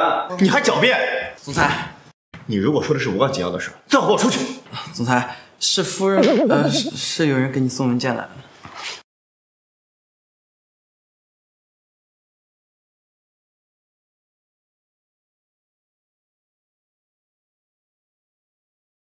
哎呦，是哪位大美人对我大哥这么上心呢？继续开会。首先呢，我们这个课程你到底我天呀，终于办完了，累死我了！这个，哎呀，你说你啊，放着好日子不过，偏偏要跟我一块儿开店干苦力。我乐意呀，我就喜欢和我家微微一起同甘共苦呀。那就谢谢我张大小姐的陪伴呀。所以女人，你打算拿什么报答我？所以女人，我账还没结完。漂亮姐姐不愿意跟我玩，那我就只能一个人玩手机喽。顾氏集团豪捐3000万，完善福利院设施，个十百千。哦，不愧是首富顾少呀，家财万贯不说，难得的是还这么有善心。下面还有写，顾氏每年都在做各种慈善。我以前都没关注这些的，不知道最近怎么了，总是给我推这些新闻。不过这样看来，顾少也不是特别的冰山男嘛。看人嘛，别总听风就是雨的。毕竟我们没有跟他近距离相处过，所以也不可能知道他的真实脾气。唉，可惜还是不知道顾少的一点私人信息，至少有一张照片也是好的呀。怎么？你想自己去练一练，能不能融化冰山？哎，别，人家只是八卦加好奇。再说了，顾少之所以不近女色，是因为他长得青面獠牙，令人闻风丧胆。行，那你自己再多找一找线索，看看他是不是那么的青面獠牙，然后是闻风丧胆。你们在聊什么呢？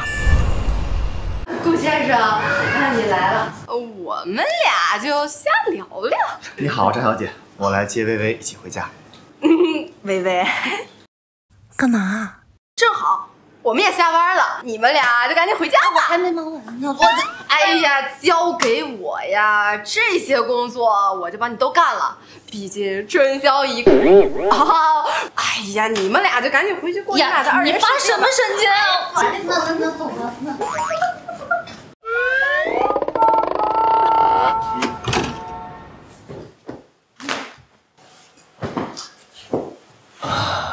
早上我的手机静音了，不好意思啊，没收到你电话，但是很感谢你送的文件。没关系，而且你不也发微信跟我解释了吗？没耽误你工作就好。不耽误，送的很及时。我今早看新闻说你们顾氏集团今年又给市里福利院捐了好多钱。对啊，这么一看，你的那位顾大老板人还蛮好的，主动为社会做贡献。我夸你老板，你在高兴什么？你夸我老板，我为什么不能高兴啊？再说了，你不是对顾少不感兴趣吗？怎么突然看这类新闻了？还不是小严告诉我的。不然我也不会关注这些。不过啊，我们家小妍最关注的是你那位顾大老板，长得是不是青年了？不是你侦探，少看点什么鬼故事。行了，我去洗澡了。顾先生怎么会这么维护他老板？这样看来，顾先生对他那位同性大老板还真是情深意重呢。薇薇，姐，洋洋呢？洋洋这不是去幼儿园吗？路上给你买了点食物。你今天买这么贵的东西干啥呀？姐不爱吃水果。不爱吃水果，我知道你喜欢吃，但舍不得。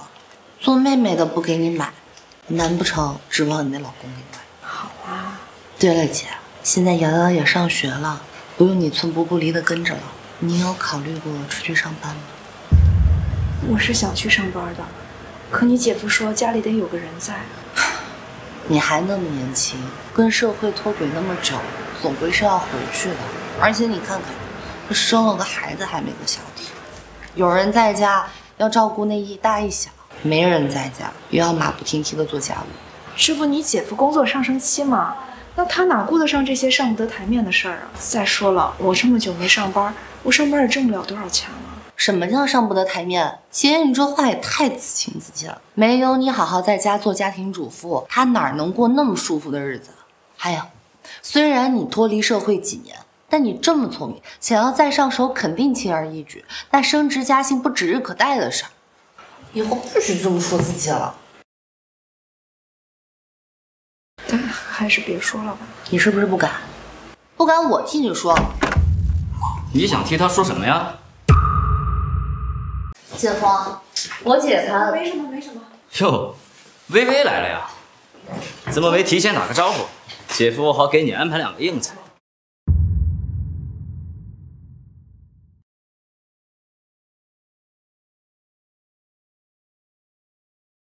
姐夫，你上一天的班可真辛苦啊。哈哈，怎么，微微终于理解姐夫不容易了？上一天班上的手都废了，回来衣服都到处乱扔。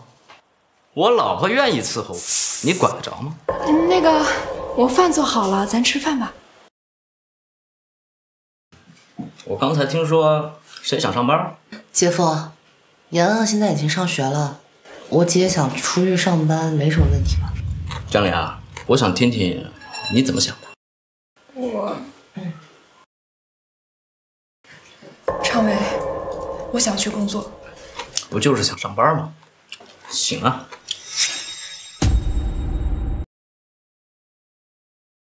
真的，我能去工作了？只要你把家务都做了，工资按时上交，我管你去做什么，你就是去卖，我老子也没意见。你到底在说什么？江玲啊，你成天在家就是做做饭、带带孩子，你还不知足？你瞧瞧你现在那个蠢样子，哪个皮包公司会要你？周长伟，你知道你自己在说什么吗？要没有我姐，你怎么能活得这么舒坦？谁让你直呼老子名字的？没人教你尊敬长辈吗？那也得看是谁。就你这种人，简直就是……喂，吃饭，常伟吃饭。还吃个屁呀！老子的胃口都被你们败光了。常伟，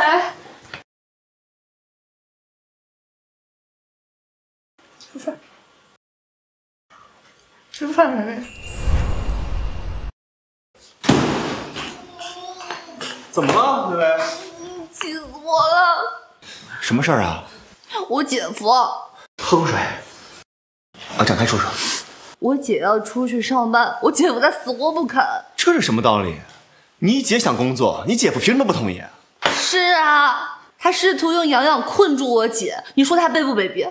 我实在是气不过，就跟他大吵了一架。他骂你了？你姐夫这个人平时在外面戏还挺足，这不知道的还以为他彬彬有礼呢。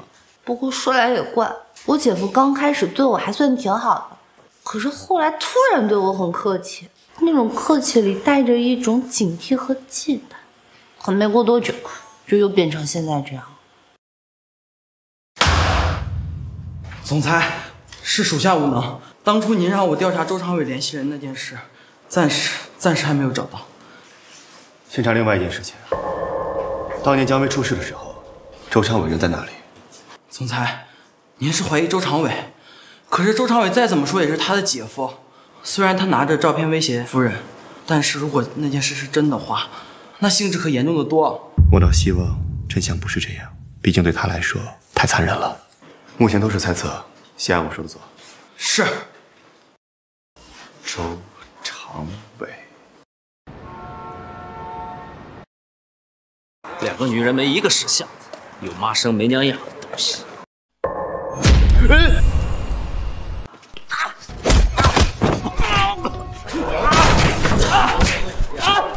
你们谁呀？我跟你们有什么仇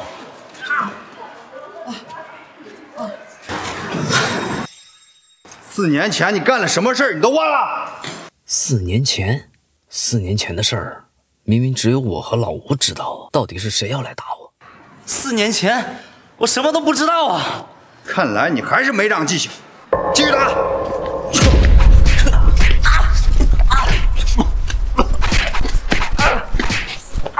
今天只是让你长长教训，惹了不该惹的人，不管过去多久，总能找到你。走。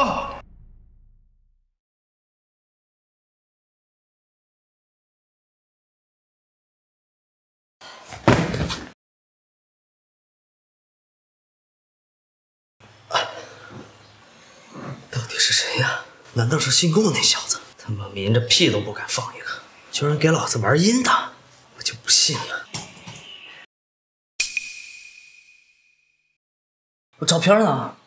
难道是姓顾那小子？他怎么会有这种本事？不对，那个人不知道4年前的事儿，难道是姜薇绑了哪个大佬，今天来报复我？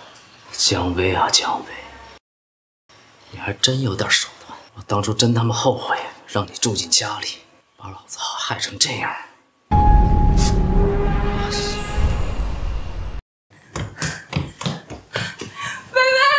姐，薇薇，怎么了？这么高兴？我刚收到大公司的面试通知了。真的吗？但你之前不是说不出？我反复想了你说的话，我觉得你说的很对，这女人就得有自己的工作。我之前总是围着柴米油盐打转，这猛地一出去，我觉得自己拉了好多。姐，你这么短短的时间内能得到面试机会就已经很厉害了。哎，是哪家公司啊？叫陆氏集团。陆氏集团就是你姐夫现在上班的公司了。我说怎么那么耳熟呢？姐夫他知道吗？我打算等正式工作再告诉他。这以后我上班挣钱，下班把家务做好，你姐夫也就不说什么了呗。我相信你，你之前工作的时候业绩一直都很好，这次也一定可以的。姐，你还有什么顾虑吗？薇薇，话是这么说，我还是有点没信心。你在担心什么？我太久没上班了，这以前的面试经验也都忘了。我现在也不敢跟人说话，说话都觉得有点自卑。这明天面试我有点发怵。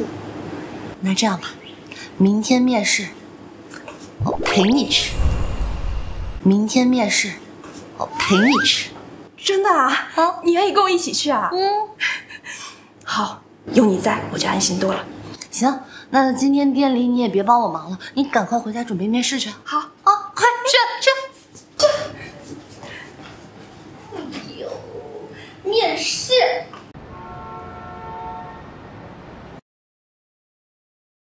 姐，怎么样？虽然题都不是很难，但是我还是没有很多把握。没事儿，放心吧，咱们尽人事听天命，而且我相信你一定会找到一份很好的工作。江玲，你来做什么？常伟，我是来……哟，这位大姐是来面试的吧？面试？好啊，江玲，你是翅膀硬了，连我的话都不听了是吧？周常伟，我姐又不是你的附属品，你凭什么禁锢她的自由？像你这种成天爬灶台上不得台面的东西，还想进大公司？你是专门来让我看笑话的是吧？面试如何呀？看你这个样子，连话都说不清楚。姐，你不理他，回家。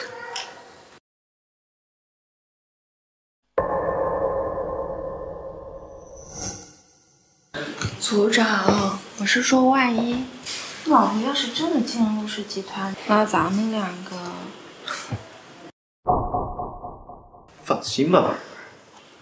像她那种黄脸婆，咱们陆氏集团又不是收容所，怎么可能把工作交给这样的货色？也对，也不看看自己几斤几两。只有像我们周组长这样的人才配进入陆氏集团。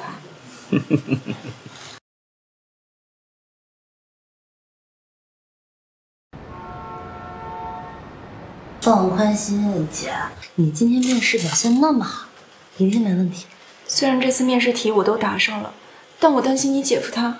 就算他再嚣张，在这种大公司的面试上，我谅他也不敢使什么绊子。姐，今天去面试了，能迈出第一步，这很不错了。怎么样？是哪公司啊？公司叫陆氏集团，说起来是家大公司，无所谓了。我能得到这次面试机会已经很开心了。陆向前的公司。喂，顾少，今天去你公司面试的人里面，是不是有一个叫江玲的？面试的事儿，他归人事部管呢，我倒是不太关注。江玲，就是那个蹭了你车的。哦，哈哈，我知道了，知道了。如果他……顾少，你说你怎么对一个女人这么关心呢？而且这实属是不应该呀。还有上次你让我帮一个女人的忙，她也姓江，叫什么啊？姜薇。你真想知道？洗耳恭听了。他的妹妹姜薇是我的老婆。陆总，我耳朵好像幻听了，你这个再重新说一遍。我说她是我老婆姜薇的亲姐姐。你老婆不是你结婚了？我先说好啊，这件事儿你必须保密。让我缓一下。首富顾少，女人绝缘体，居然不声不响的进屋藏娇了。行了，你认真点儿，我没骗你。顾少，有什么事儿您吩咐。咱们顾少这好不容易铁树开花，是不是？我这个当朋友的肯定是义不容辞啊。那可说了，如果他能力够的话，不知道陆总愿不愿意给个机会啊？我看看啊。江玲这个女人看着还挺朴素的，她之前工作经验还挺丰富啊。哎，但这儿有一段空窗期是……我也不是让你特地去走后门。如果她能力不够的话，你也可以不用给谁面子。但是我希望你能给一个重新回到职场的主妇一个机会。行，那既然顾少开了金口，那咱们就试用期见分晓。那就谢谢陆总了，请吃饭。可以的。好的，谢谢你啊，姐。结果怎么样？薇薇，姐面试通过了。姐，我就说你可以的。薇薇，怎么了？太好了，我姐的面试通过了。姐，我就说你一定可以的。祝贺你啊，姐。谢谢妹夫，姐能重返职场，多亏了你们。什么时候上岗？说了吗？明天就去。那之后你就要跟周长伟在一个公司上班。不碍事儿的。姐呢，能有这次机会，一定不会放弃的。姐，你能这么想，妹妹心里很欣慰。薇薇，我的工资明天应该是到账了，你带姐买几身衣服吧，小费。还是你想得周到。我姐她这些年只顾着家里，都没几套像样的衣服。真好。姐，明儿买衣服去，野性购物，职业女性，加油，加油，加油！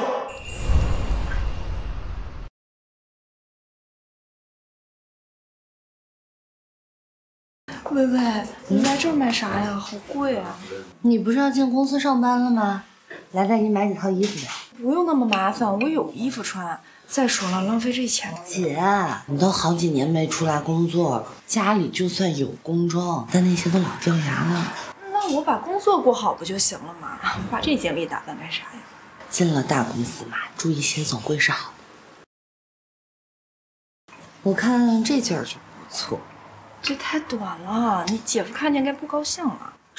这怎么就短了？这不挺精神的？啊，正好有个裙儿，你这一套拿去试试。去嘛。好吧。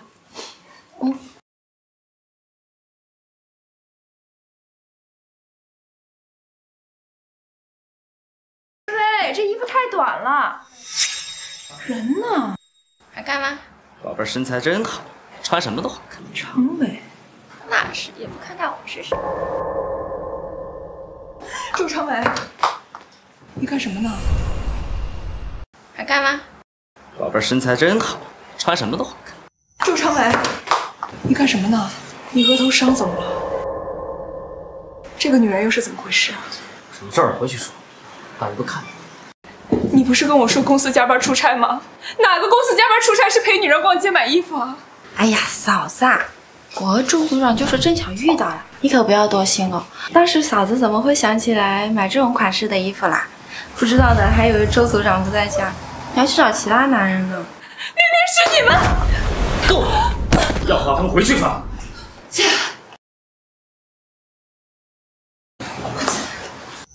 总裁，好像是夫人。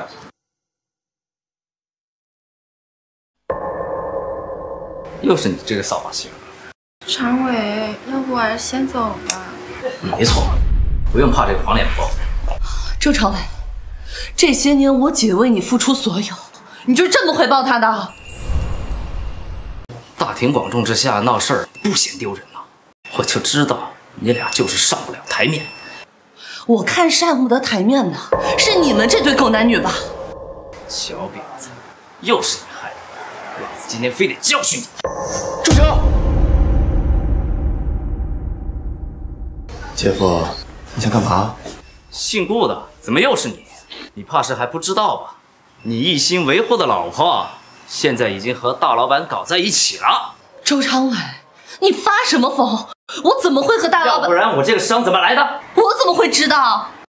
姐夫，你挨打只能怪自己惹是生非，怎么怪得了别人啊？哼，我就说你怎么不生气呀？原来你就喜欢绿帽子，你俩真他妈天生一对儿。你说话别太难听了，整天围着个贱女人转，还有个男人的样子吗？我跟着我老婆天经地义的，不像姐夫，在家对老婆是斤斤计较的，出门给别的女人花钱，倒是很大方，可真有男子气概。你，我已经叫保安了，你要是再不走，小心被赶出去。好，走着瞧。哎，常伟，你等等我呀！姐没事的，我去结账。是我不好，是我自己没有发现。不是姐，是周常伟他欺人太甚。我一开始以为他只是不讲道理，对洋洋也算过得去，但谁能想到？我真的不知道该怎么办。我的洋洋还那么小，我不想离婚，我不想他像我们一样是单亲家庭长大的孩子。明明是他的错，你为什么非要把错归到自己身上？如果你再忍下去，难道你要眼睁睁地看洋洋叫一个小三妈吗？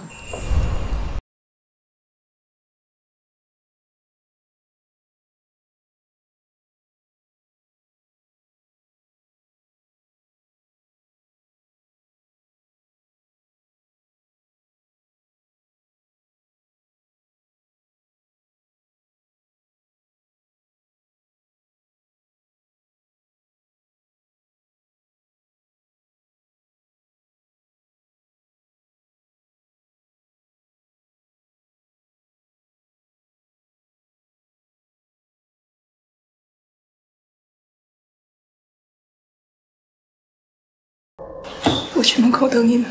谢谢姐。姜薇，如果以后再有什么事情，你要第一时间告诉我。明明是他们的错，我占理，我不怕。如果有危险怎么办？好啦，我知道了。不过这个时间你不应该在上班吗？怎么会出现在这儿？对啊，我是在上班，我跟同事在附近正好在视察，看到你了。我听说了，这片地产都是顾氏的产业。顾先生，为什么每次我需要你的时候，你就会出现？你越这样，其实越害怕。你怕什么？我害怕怕我会越来越依赖你，越来越离不开你。只要你需要，我永远都会在。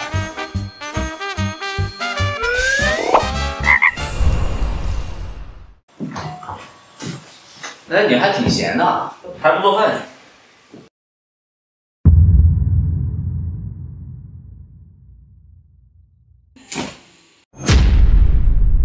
周长伟，签字吧。离婚？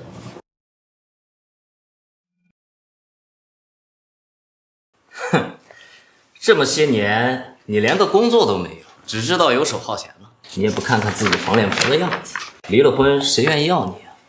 周长伟，没人要我也要你。看样子你跟那个女人不是一天两天的事儿了，都怪我眼瞎，我被你一直蒙在鼓里。我不就是犯了点男人都犯的错，多大点事儿？别碰我，我嫌你恶心。江玲，我可是给你台阶下了，你别不识好歹啊！你以为我跟你开玩笑呢？这些年我为了洋洋，我打碎了牙往肚子里咽，我凭什么要忍着你啊？好，这可是你要离婚的，我就满足你。我倒要看看，没了我，你能养活自己几天？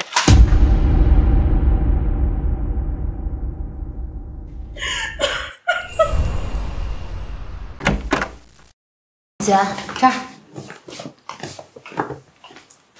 以后你就把这儿当做自己家，缺什么就告诉我们啊。薇薇，这段时间麻烦你了，姐发了工资就。哎呦，姐，你跟我客气啥？好好休息，别影响上班。走啦。好。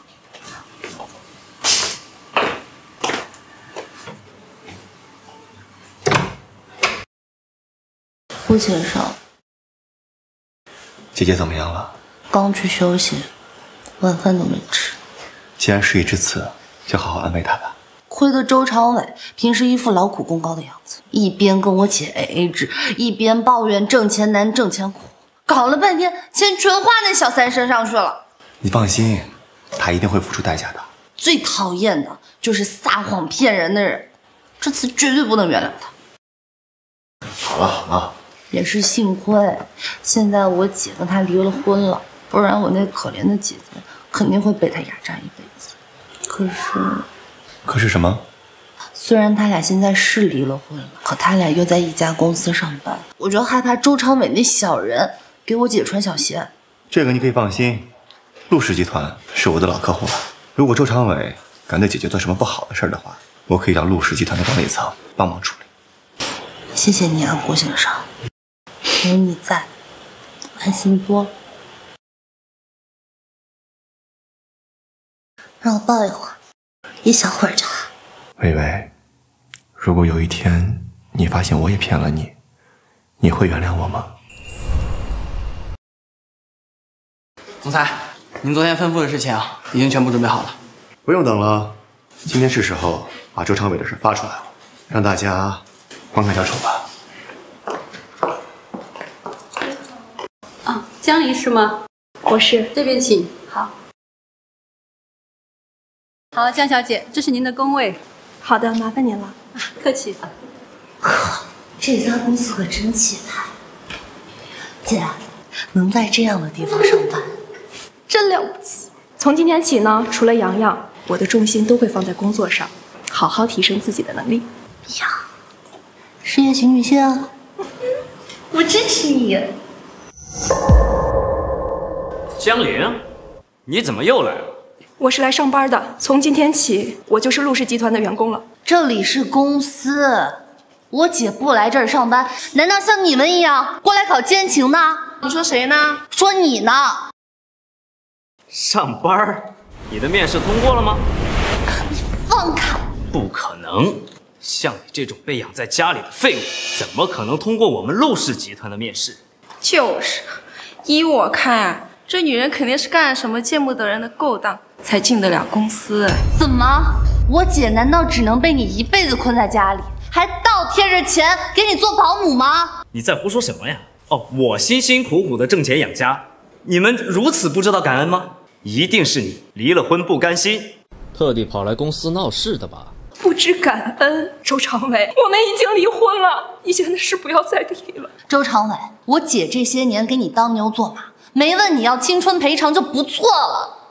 你们不许再来打扰她。你这个死丫头，你胡说什么呢？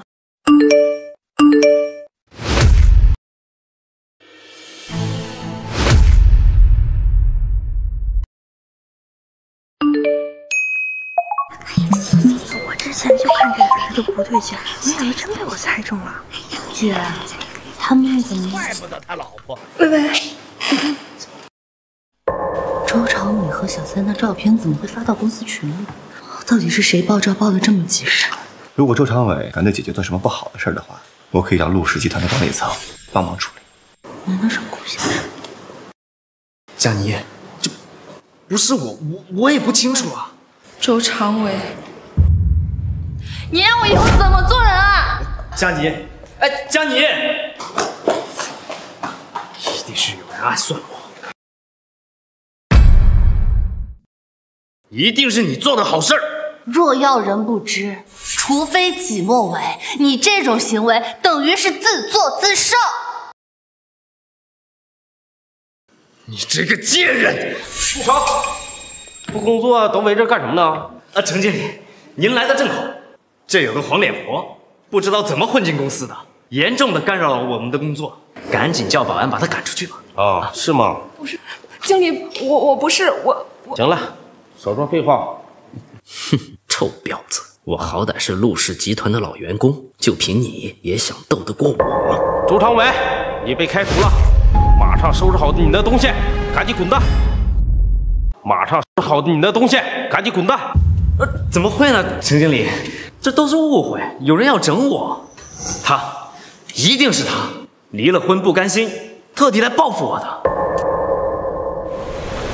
公司已经很明确了，与其再找借口，还不如给自己保留最后一点体面。不是陈经理，就算这是真的，那也是员工的私生活呀，你不能因为这点事儿就开除员工啊！这个够吗？没想到你一个销售组组长，挪走公款，掩人耳目的手段还不少。这些年漏下的账，等着法院吧。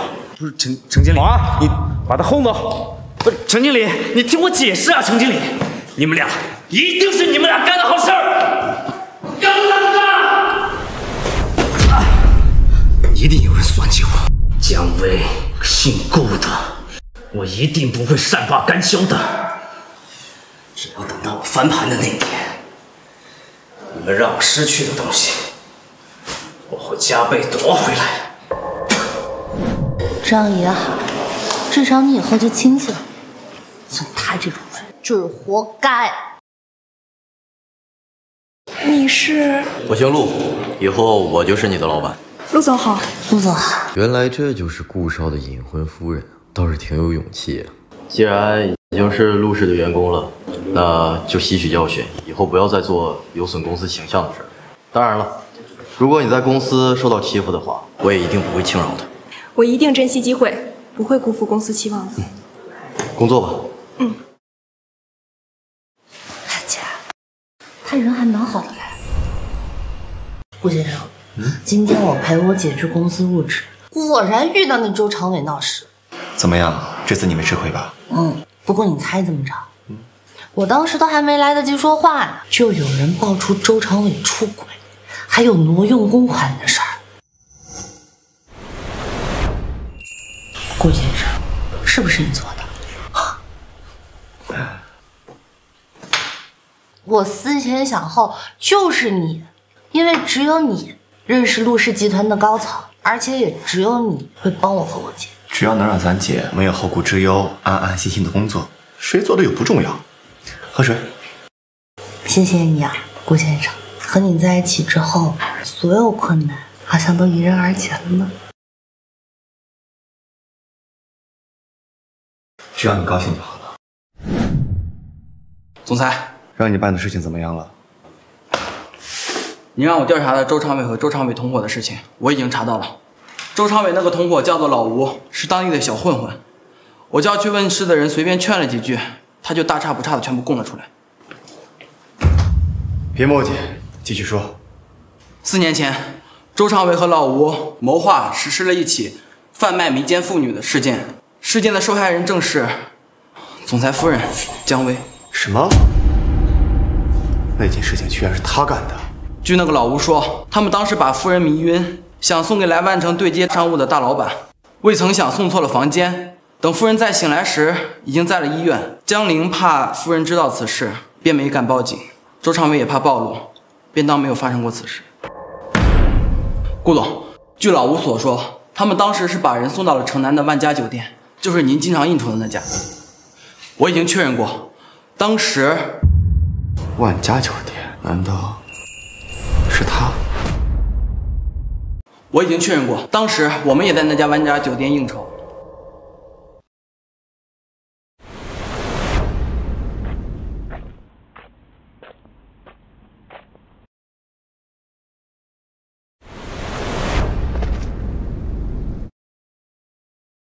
你是谁？为什么会在我的房间？当年我以为是故意算计我的女人，是她，所以顾少，微微被姐夫设计，最后阴差阳错的进了我的房间。我应该庆幸她没有被其他人伤害羞辱，但在当时的她看来，我是不是给她造成了很大的伤害？顾少，周长伟人呢？周长伟被辞退后，他的房产也被抵押了，紧接着人就消失不见了。派人查他行踪。另外，这件事情必须保密，不许让任何人知道，尤其是薇薇。是。我该怎么告诉姜伟？如果他知道了当初那件事情，我们的关系还能像现在这样吗？姐，好了，薇薇，姐就先走了。姐，你们这是？你回来的正好。我姐她说她要搬出去。妹夫，这段时间发生了不少事情，麻烦你们了。怎么会啊，姐？你要是觉得不方便，我们俩帮你租个房子。姐，你看少成他都这么说了，要不……哎呀，妹夫，薇薇啊，能有你这样的老公是她的福气，我呢就很放心的把她交给你了。姐，这是我应该做的。我跟薇薇是家人，跟你也是家人。你们这么说呀，姐已经很知足了。我呢现在也有了工作，打算去洋洋学校旁边租一间房子，这样也方便嘛。好吧。好了，我叫的车到了，就先走了。好吧，好好的。好吧。哦，顾先生。这段时间发生了好多事，如果不是你在，我都不知道自己该怎么办。傻丫头，我们是夫妻嘛，当然要有福同享，有难同当啊。谢谢你啊，虽然这话我跟你说过很多次了，但是我保证，我说的每一次都是真心的。也不知道周长伟他躲哪儿去了。周长伟这种人，一辈子不出现才好呢。他一个人干恶事，害得我姐跟洋洋受牵连，现在房子也被拿去抵押。薇薇，如果啊，我是说如果有一个人他因为不得已的事儿，他伤害到了你，你会原谅他吗？你会原谅他吗？绝不原谅。啊？那么严肃的吗？我开玩笑的。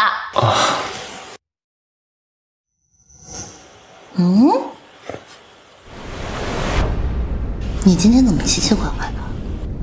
我知道了，你说的有人，说的是你自己。怎么会啊？我说的是我的一个朋友。好吧，但是这伤不伤害的事儿还是不能一概而论，要看这伤害我的人是谁，具体做了什么事，对我造成了多大的影响，还有对我重不重要。如果是亲近的人的话，还要看事情严不严重，再决定要不要原谅他。大概就是这样。光顾着跟你聊天，我忘了我的花要浇水了。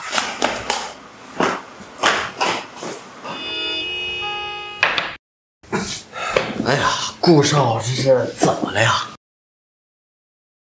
我可没见过我哥这个样子，难道是给咱嫂欺负了？哎，够了！是不是公司给你安排的工作还不够多？哥，我这可是关心你，你可不能公报私仇。真和老婆闹矛盾了。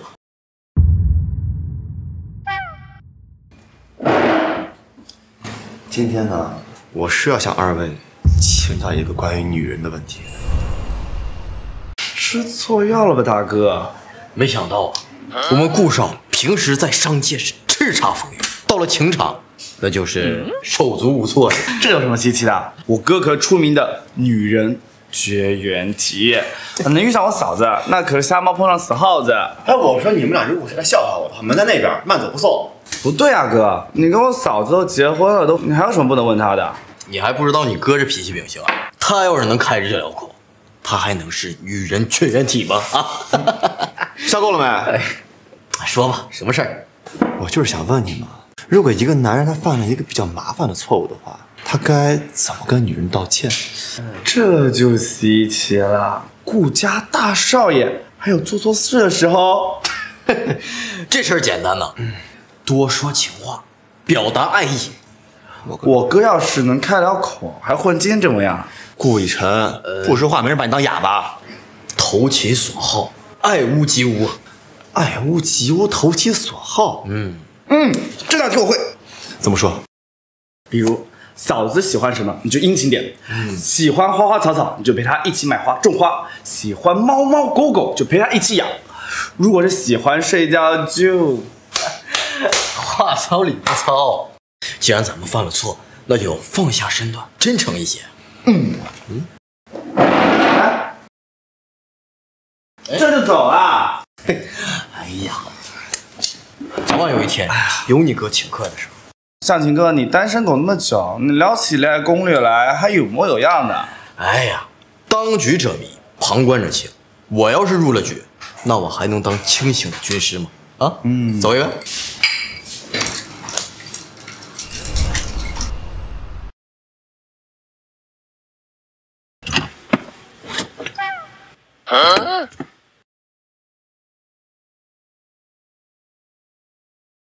无事献殷勤。东升，今天又麻烦你了，我真不知道小妍她没空，还把你抓过来顶上了。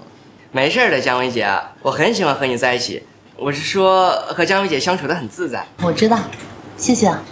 姜薇姐，对我来说，你就像我的亲弟弟一样，我相信对你来说，你也把我当姐姐一样珍惜，对吗？对。今天辛苦你了，等你姐她脱完懒，我一定让她给你补偿一顿大餐。姜薇姐，结婚这么久了，还没见过姐夫，下次吃饭你们可定要一起来啊！行啊，等他哪天有空了，我们请你吃饭。回去吧。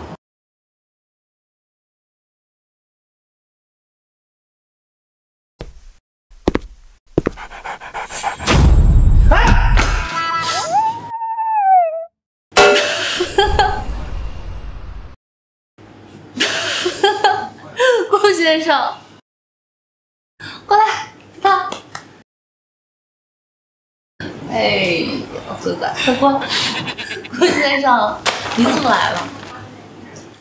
我就顺路过来看看。你接我下班那么多次，我都不知道你居然怕小狗。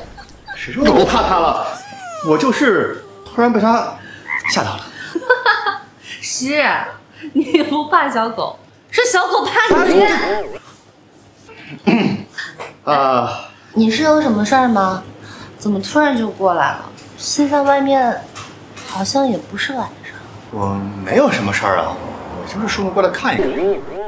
行，腿在你身上，你想去哪都行。投其所好，爱屋及乌。嫂子喜欢什么，你就殷勤点；喜欢花花草草，你就陪她一起买花种花；喜欢猫猫狗狗，就陪她一起养。我以为那么喜欢狗，我可不能怕它，摸一下就好。对。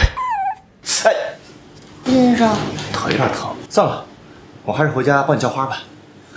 那个，哎，花今天早上已经浇过了。真奇怪，这顾先生，难道是他刚才脑袋撞到门框，把脑子撞傻了？哥，这页台几百个字，你都看上午了。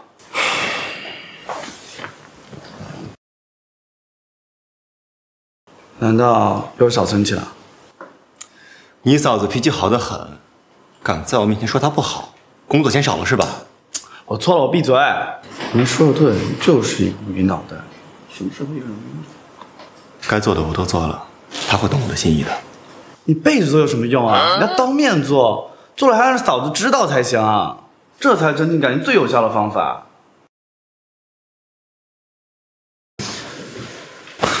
凶啊凶！哎，或许我该听听他的意见。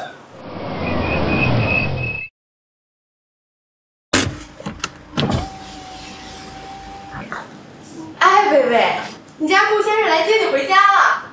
小点声，老咋咋呼呼。我自己谈不成恋爱，我替你开心开心还不行吗？哎呀，我谈恋爱去。乖，拜拜。走啦啊，拜拜，你先走吧。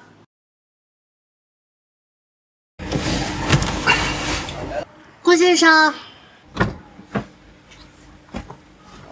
顾先生，你最近每天都那么辛苦，接我下班，会不会太累？不辛苦啊，顺路而已，不碍事儿。我还以为你是特地来接我的。哦，也不只是顺路而已，我是你老公嘛，接你是我愿意做的。你怎么那么深情啊？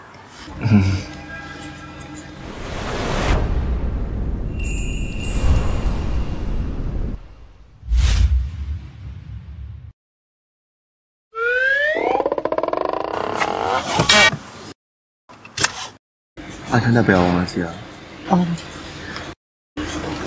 顾先生，你是在逗我吧？你学坏了。你傻乎乎的。你才傻。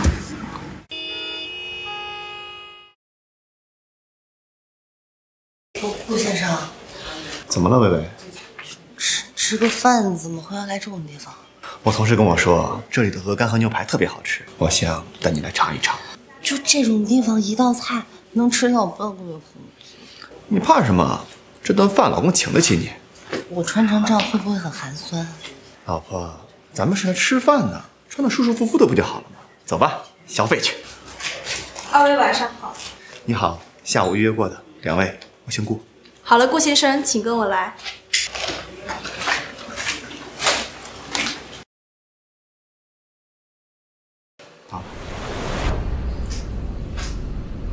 好漂亮。后厨正在为二位烹饪食材，请稍等。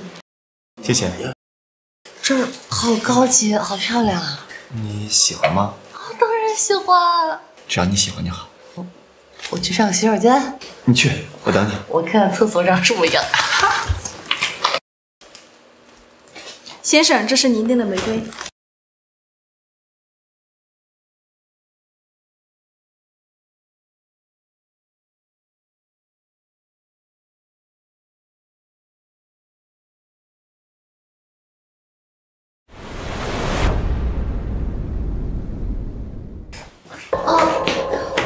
没长眼睛啊，臭女人！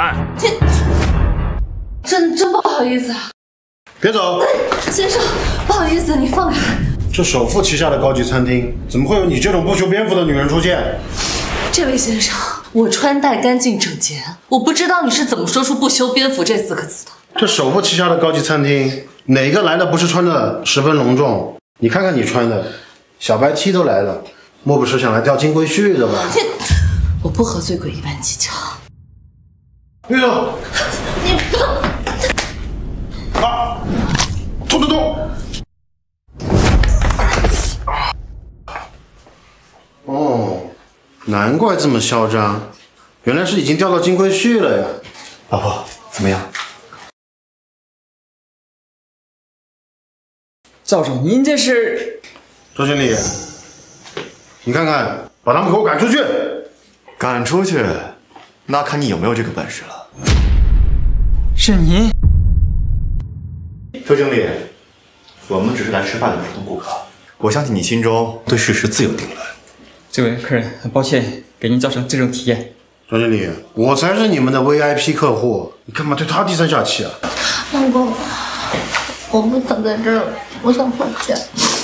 好，你出去等我，我去帮你拿包。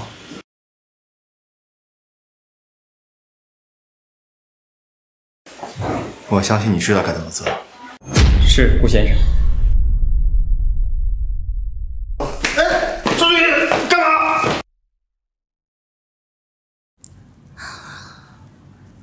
顾先生，怎么了，微微？我是不是给你惹麻烦了？事情都解决了，你不用担心。可是我看刚才那个醉鬼，他不像好惹的样子。还好周经理愿意站在我们这边。餐厅开门就是做生意的，他要是连这个都不懂，就不用做生意了。反倒是我今天本来想请你吃饭的，被人搞砸了，抱歉。好了，顾先生，还好有你在我身边。只是我还是觉得在家吃饭更自在些。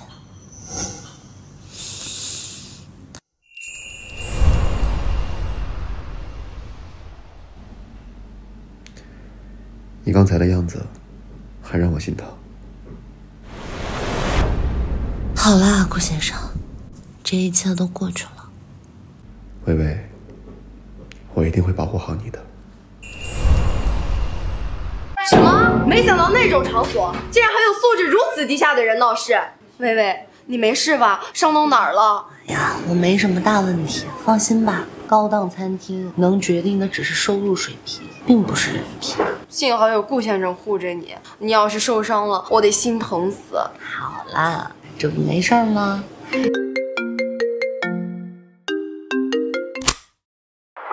晚上我有事情，今天不能去接你了。今天很忙吗？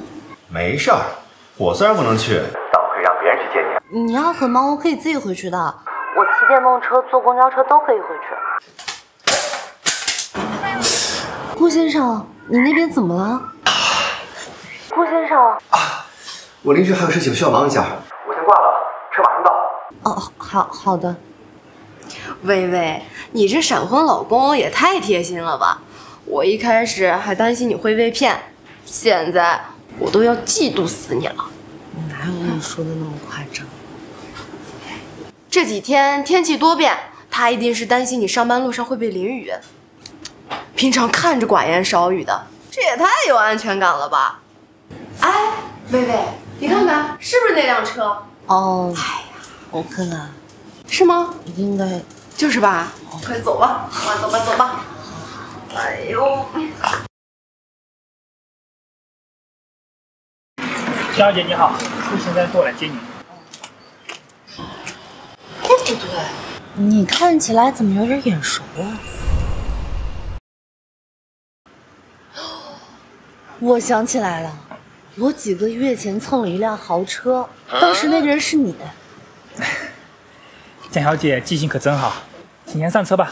我明白了，你是专职司机。对的。那我之前不小心蹭了那辆保时捷，你雇主该不会扣你工资吧？江小姐不必担心，我那位雇主他并没有追责。那他人还蛮好的。啊，不用，对。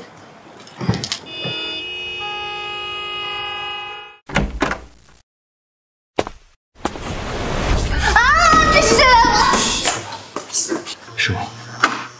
顾先生，你在家怎么不开灯？跟我走。干嘛呀？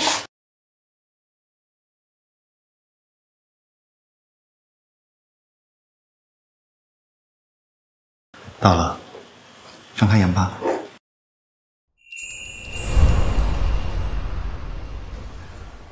顾先生，这些算是我补偿你的吧。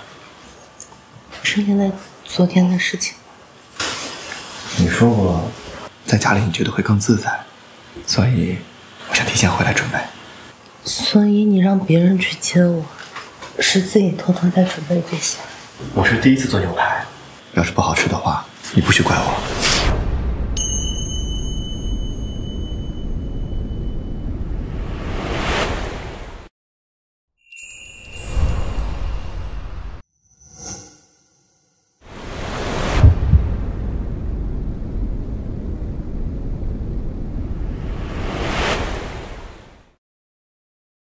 顾先生，有你真好。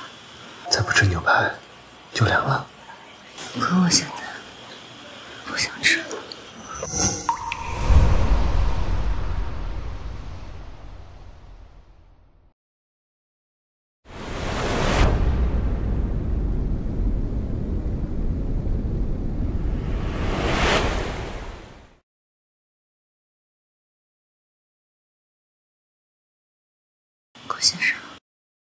微微，我在。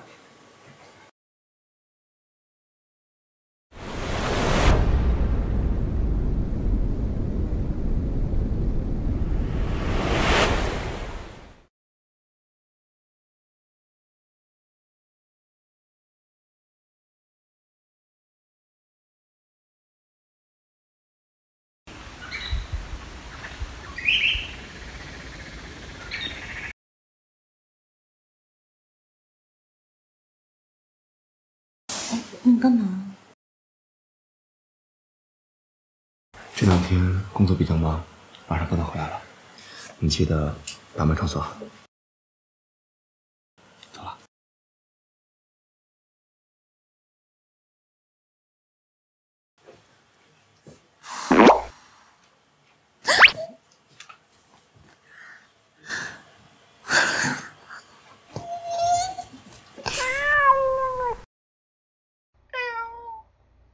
微微，我在。早呀，微微。早。你和你家顾先生战况激烈呀！微微，你给我看一眼。我这朵牡丹还没见过这世面呢。你再这么欺负人，我真生气了。微微，我错了。哎呀，你可千万别跟我一般见识。我还有事儿要找你帮忙呢。说吧，什么事儿？还不是我妈。这两天宛城上流人士有个商务宴会，她非要叫我去。微微，你陪陪我吗？刚才还说自己要见什么世面，现在一提到要去结识单身异性，你就怂喽。好，微微，你可别取笑我了。你要是不陪我去，人家一个人好可怜的。站好。那以后还取不取笑我？我不取笑你了，谁取笑你？谁是小狗？真知道错了，真知道错了。那好吧，但这是最后一次。好，微微，我就知道你最好了。到时候咱们俩还是专心当吃货，我一定会替你家顾先生看好你的。你说什么傻话呢？给你断了。微微最好了。大哥，奶奶要我跟你好好学经商，你天天把我当驴子使。还有先前一直来我这儿抱怨，看来你也不是很忙啊。林大哥，你给我评评理，这公司我可是一天都待不下去了。二少与总裁兄弟情深，我这一个外人。行了，郭一晨，再欺负我的人，我不介意让你再忙一点。啊，是，你是老板说了算。哥，关于你是顾氏掌门人、顾家大少真实身份，你究竟打算什么时候向嫂子说呢？难不成要隐瞒一辈子啊？我觉得你说的很对，我不能再瞒下去了。微微，等我回家就向你坦白我的一切。你说的很对，这就对了嘛。哥，早点工作完回去，当面跟嫂子说清楚。林助理，总裁，2小时后有个商务会宴需要您出席一下。重要吗？如果不重要的话，我代个出席吧。这样他好脱身。有一些是今年合作过的老板，还是需要顾总您出席一下。那我就爱莫能助喽。不碍事，走吧。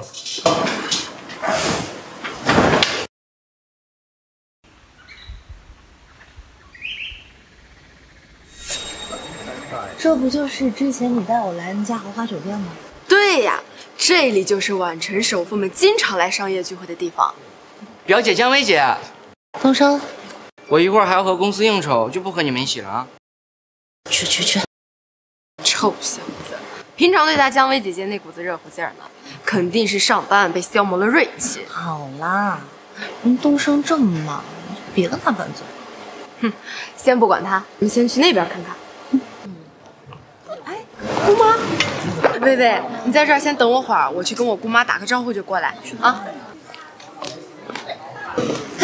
就我这胸无大志的性格，还是适合当个吃货。哎，你看见了吗？今天首富顾少也在现场。你怎么知道？今今天首富顾少也在现场。你怎么知道？去年他来参加我们集团的新年晚宴，我当时在现场匆匆一瞥，好帅呀！咱们这样的身份，能远远的看一眼，就已经很幸运了。不好看，过来。顾先生，他是顾氏集团的员工啊，在这也算正常。真帅！看他的样子，精英出来。那打招呼再走吧。哎，顾少，东升过来。什么事儿？正好顾少在这儿，我领你去认识认识。啊，好。顾少，张总，哎，我领东升过来给您敬杯酒。好。顾少。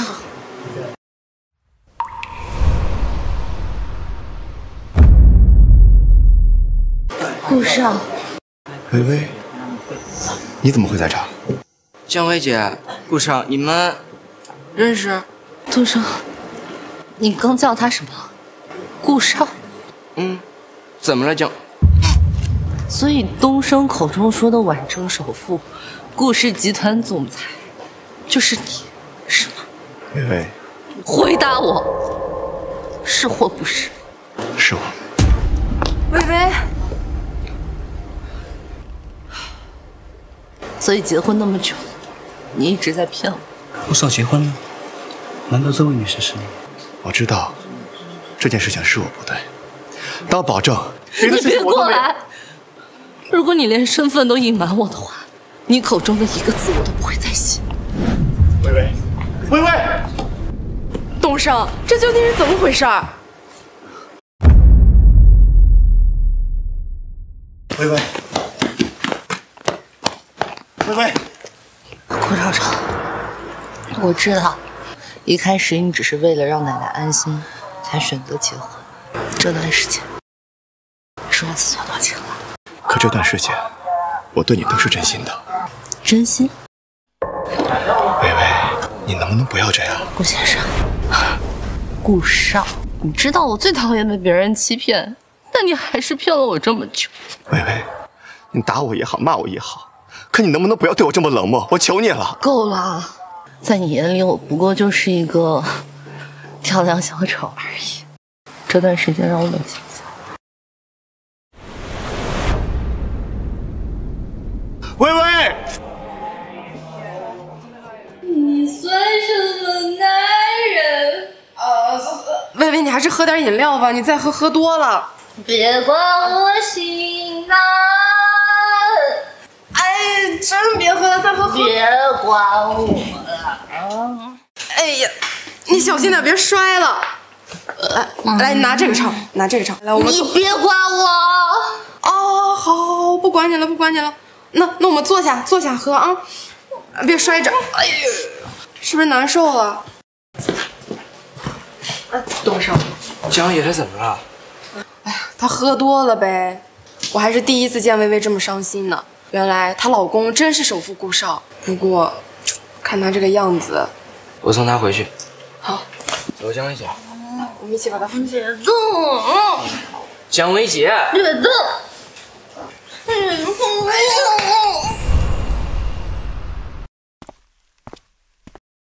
奶奶，你怎么回来了？晚上的事儿我听小陈说了，也好，此事儿迟早要告诉薇薇的。你呀，低下总裁的头，好好的向薇薇道个歉，此事说开了也就过去了。可薇薇现在已经不接我电话了，我怕再打扰她的话，她会更讨厌我。那你问问自己，想和他离婚吗？当然不想。这段时间我已经习惯了他在我身边，我顾少成的枕边人，这辈子只会是姜薇。既然已经有了答案，那你还犹豫什么呢？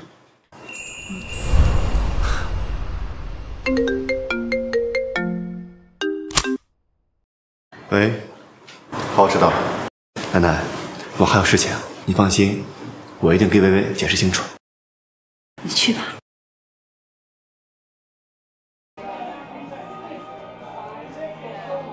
薇薇，顾少，您来了。顾少，江姐她喝多了，不让我们碰她，只能冒昧的联系您来了。微微，醒醒，微微，为什么骗我？我们先起来。你为什么？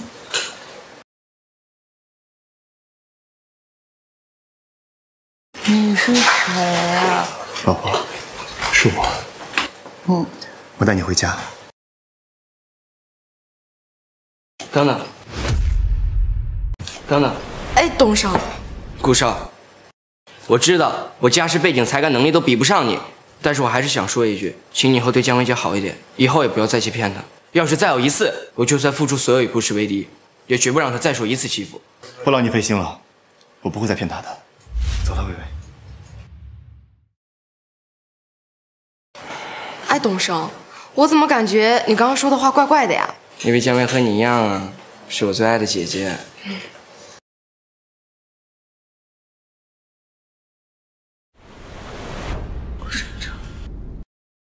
薇薇，我在，我一直都在。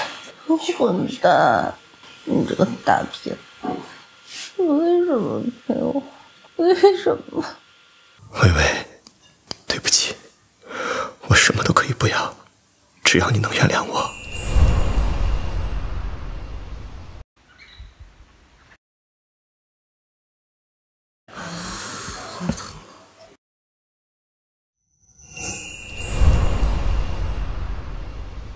这不是顾少成，我怎么会回这儿？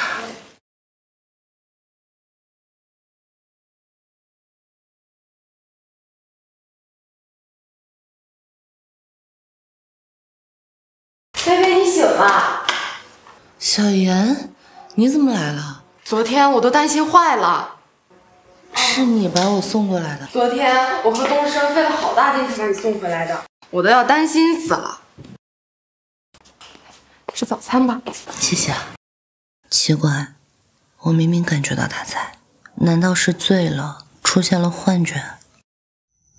张小姐，今晚薇薇就交给你了，我先走了。哎，顾先生，哦，顾少，你怎么不等薇薇醒了之后，好好跟她说说呢？薇薇现在很排斥我，她的身体已经很差了，如果再生气的话，恐怕会更不好。辛苦了。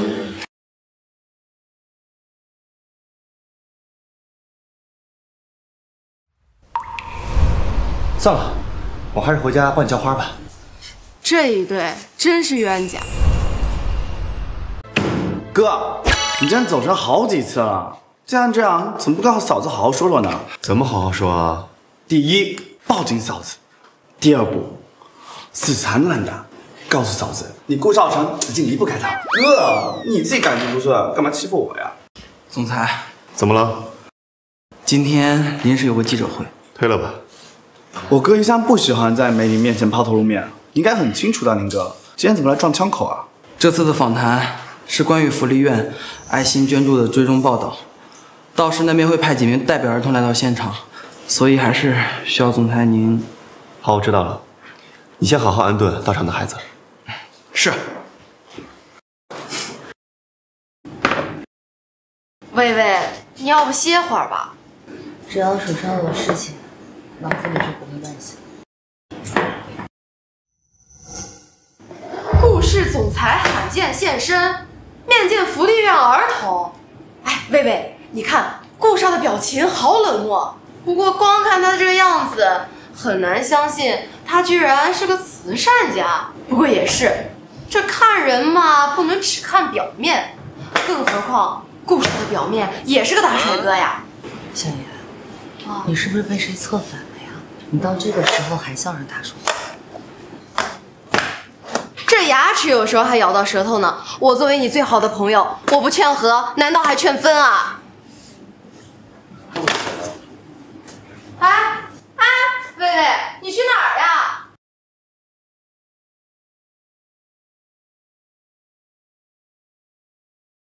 您对我们3区儿童捐款的1个亿，请说说你的感想。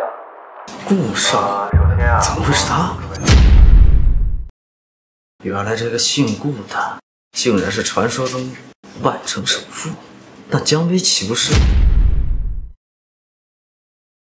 你怎么还敢来找我？都怪你，害我翻了车，这个现在身上还疼着呢。既然你被抓了，你知不知道这些事情的神秘人是谁？咱们现在都成啥样了，你还问我？你不想活，我还想活呢。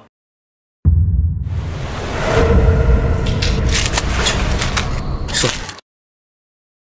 咱们当初不是把那个姜薇送错房间了吗？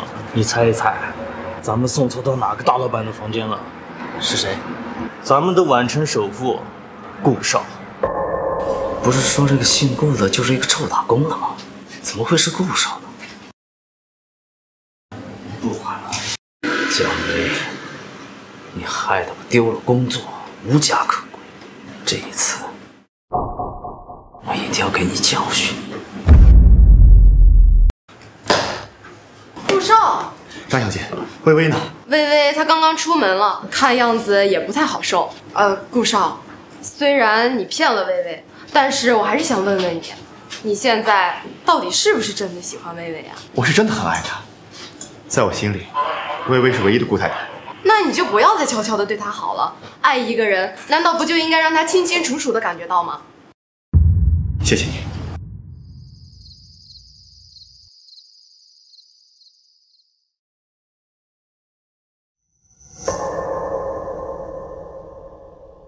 周长伟，怎么？今天那个狗东西没跟着你啊？你怎么会在这儿？我怎么会在这儿？小贱，你把我害得什么都没了，你以为我会让你好过吗？这一切都是你咎由自取，怪不得别人。老子不怪别人，就怪你这个贱货！老子真的后悔，当初只是把你弄晕了，还他妈阴差阳错的送到了姓顾的床上。早知道直接把你卖了，老子也不至于今天这个田地。你到底在说什么？我说，现在你什么都知道了，也算是让你死个明白。好，我要看看今天你怎样逃出我的手心儿！去死吧！去死吧！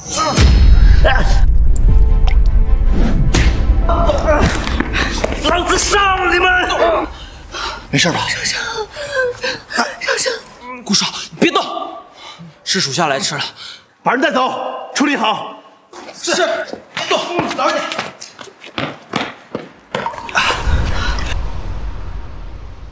没事，不用担心。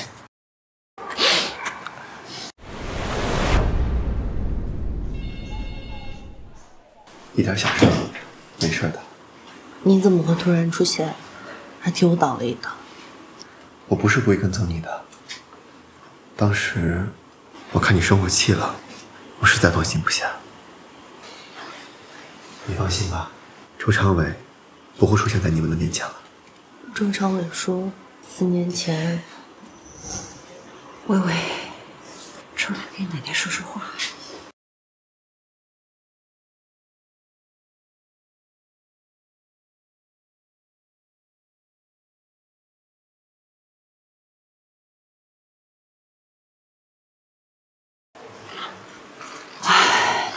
如今这样也好，事情终究是要知道的。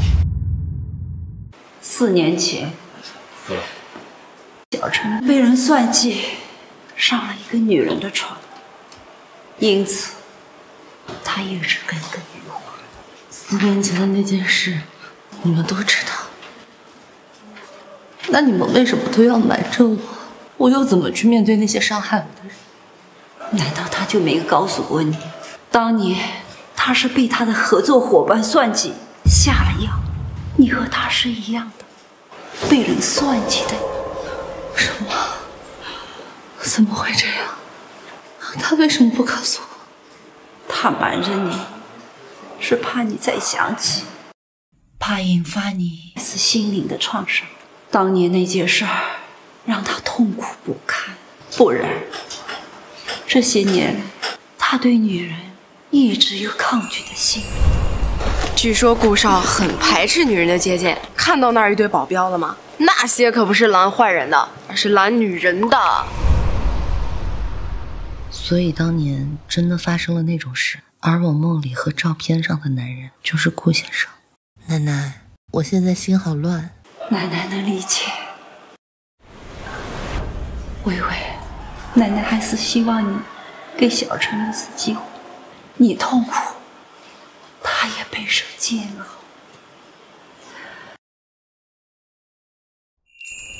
顾少成，我是不是应该试着重新信任你？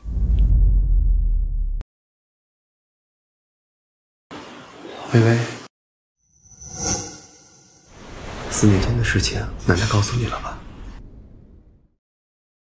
我也是后来才知道的，一直以来，我很怕你会知道，因为对你来说，那是一个很可怕的噩梦。后来当我知道那天晚上和你那个男人是我的时候，我也很庆幸，因为你没有被别人欺负。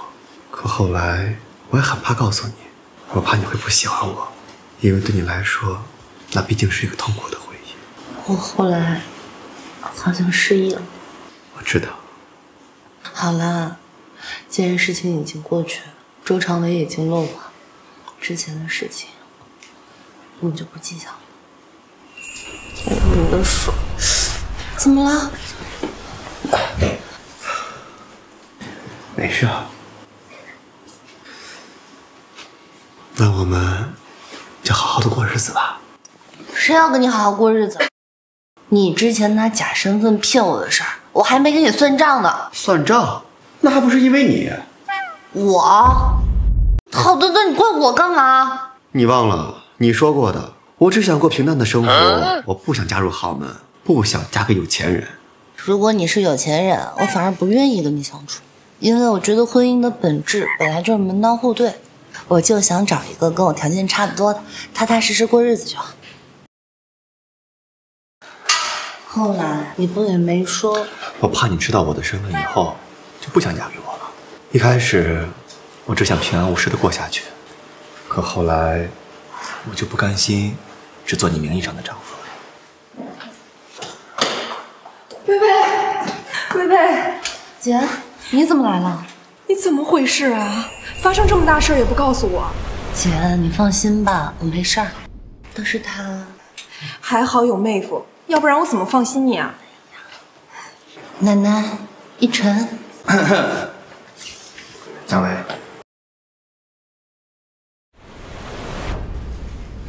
你会让他起？你听我说，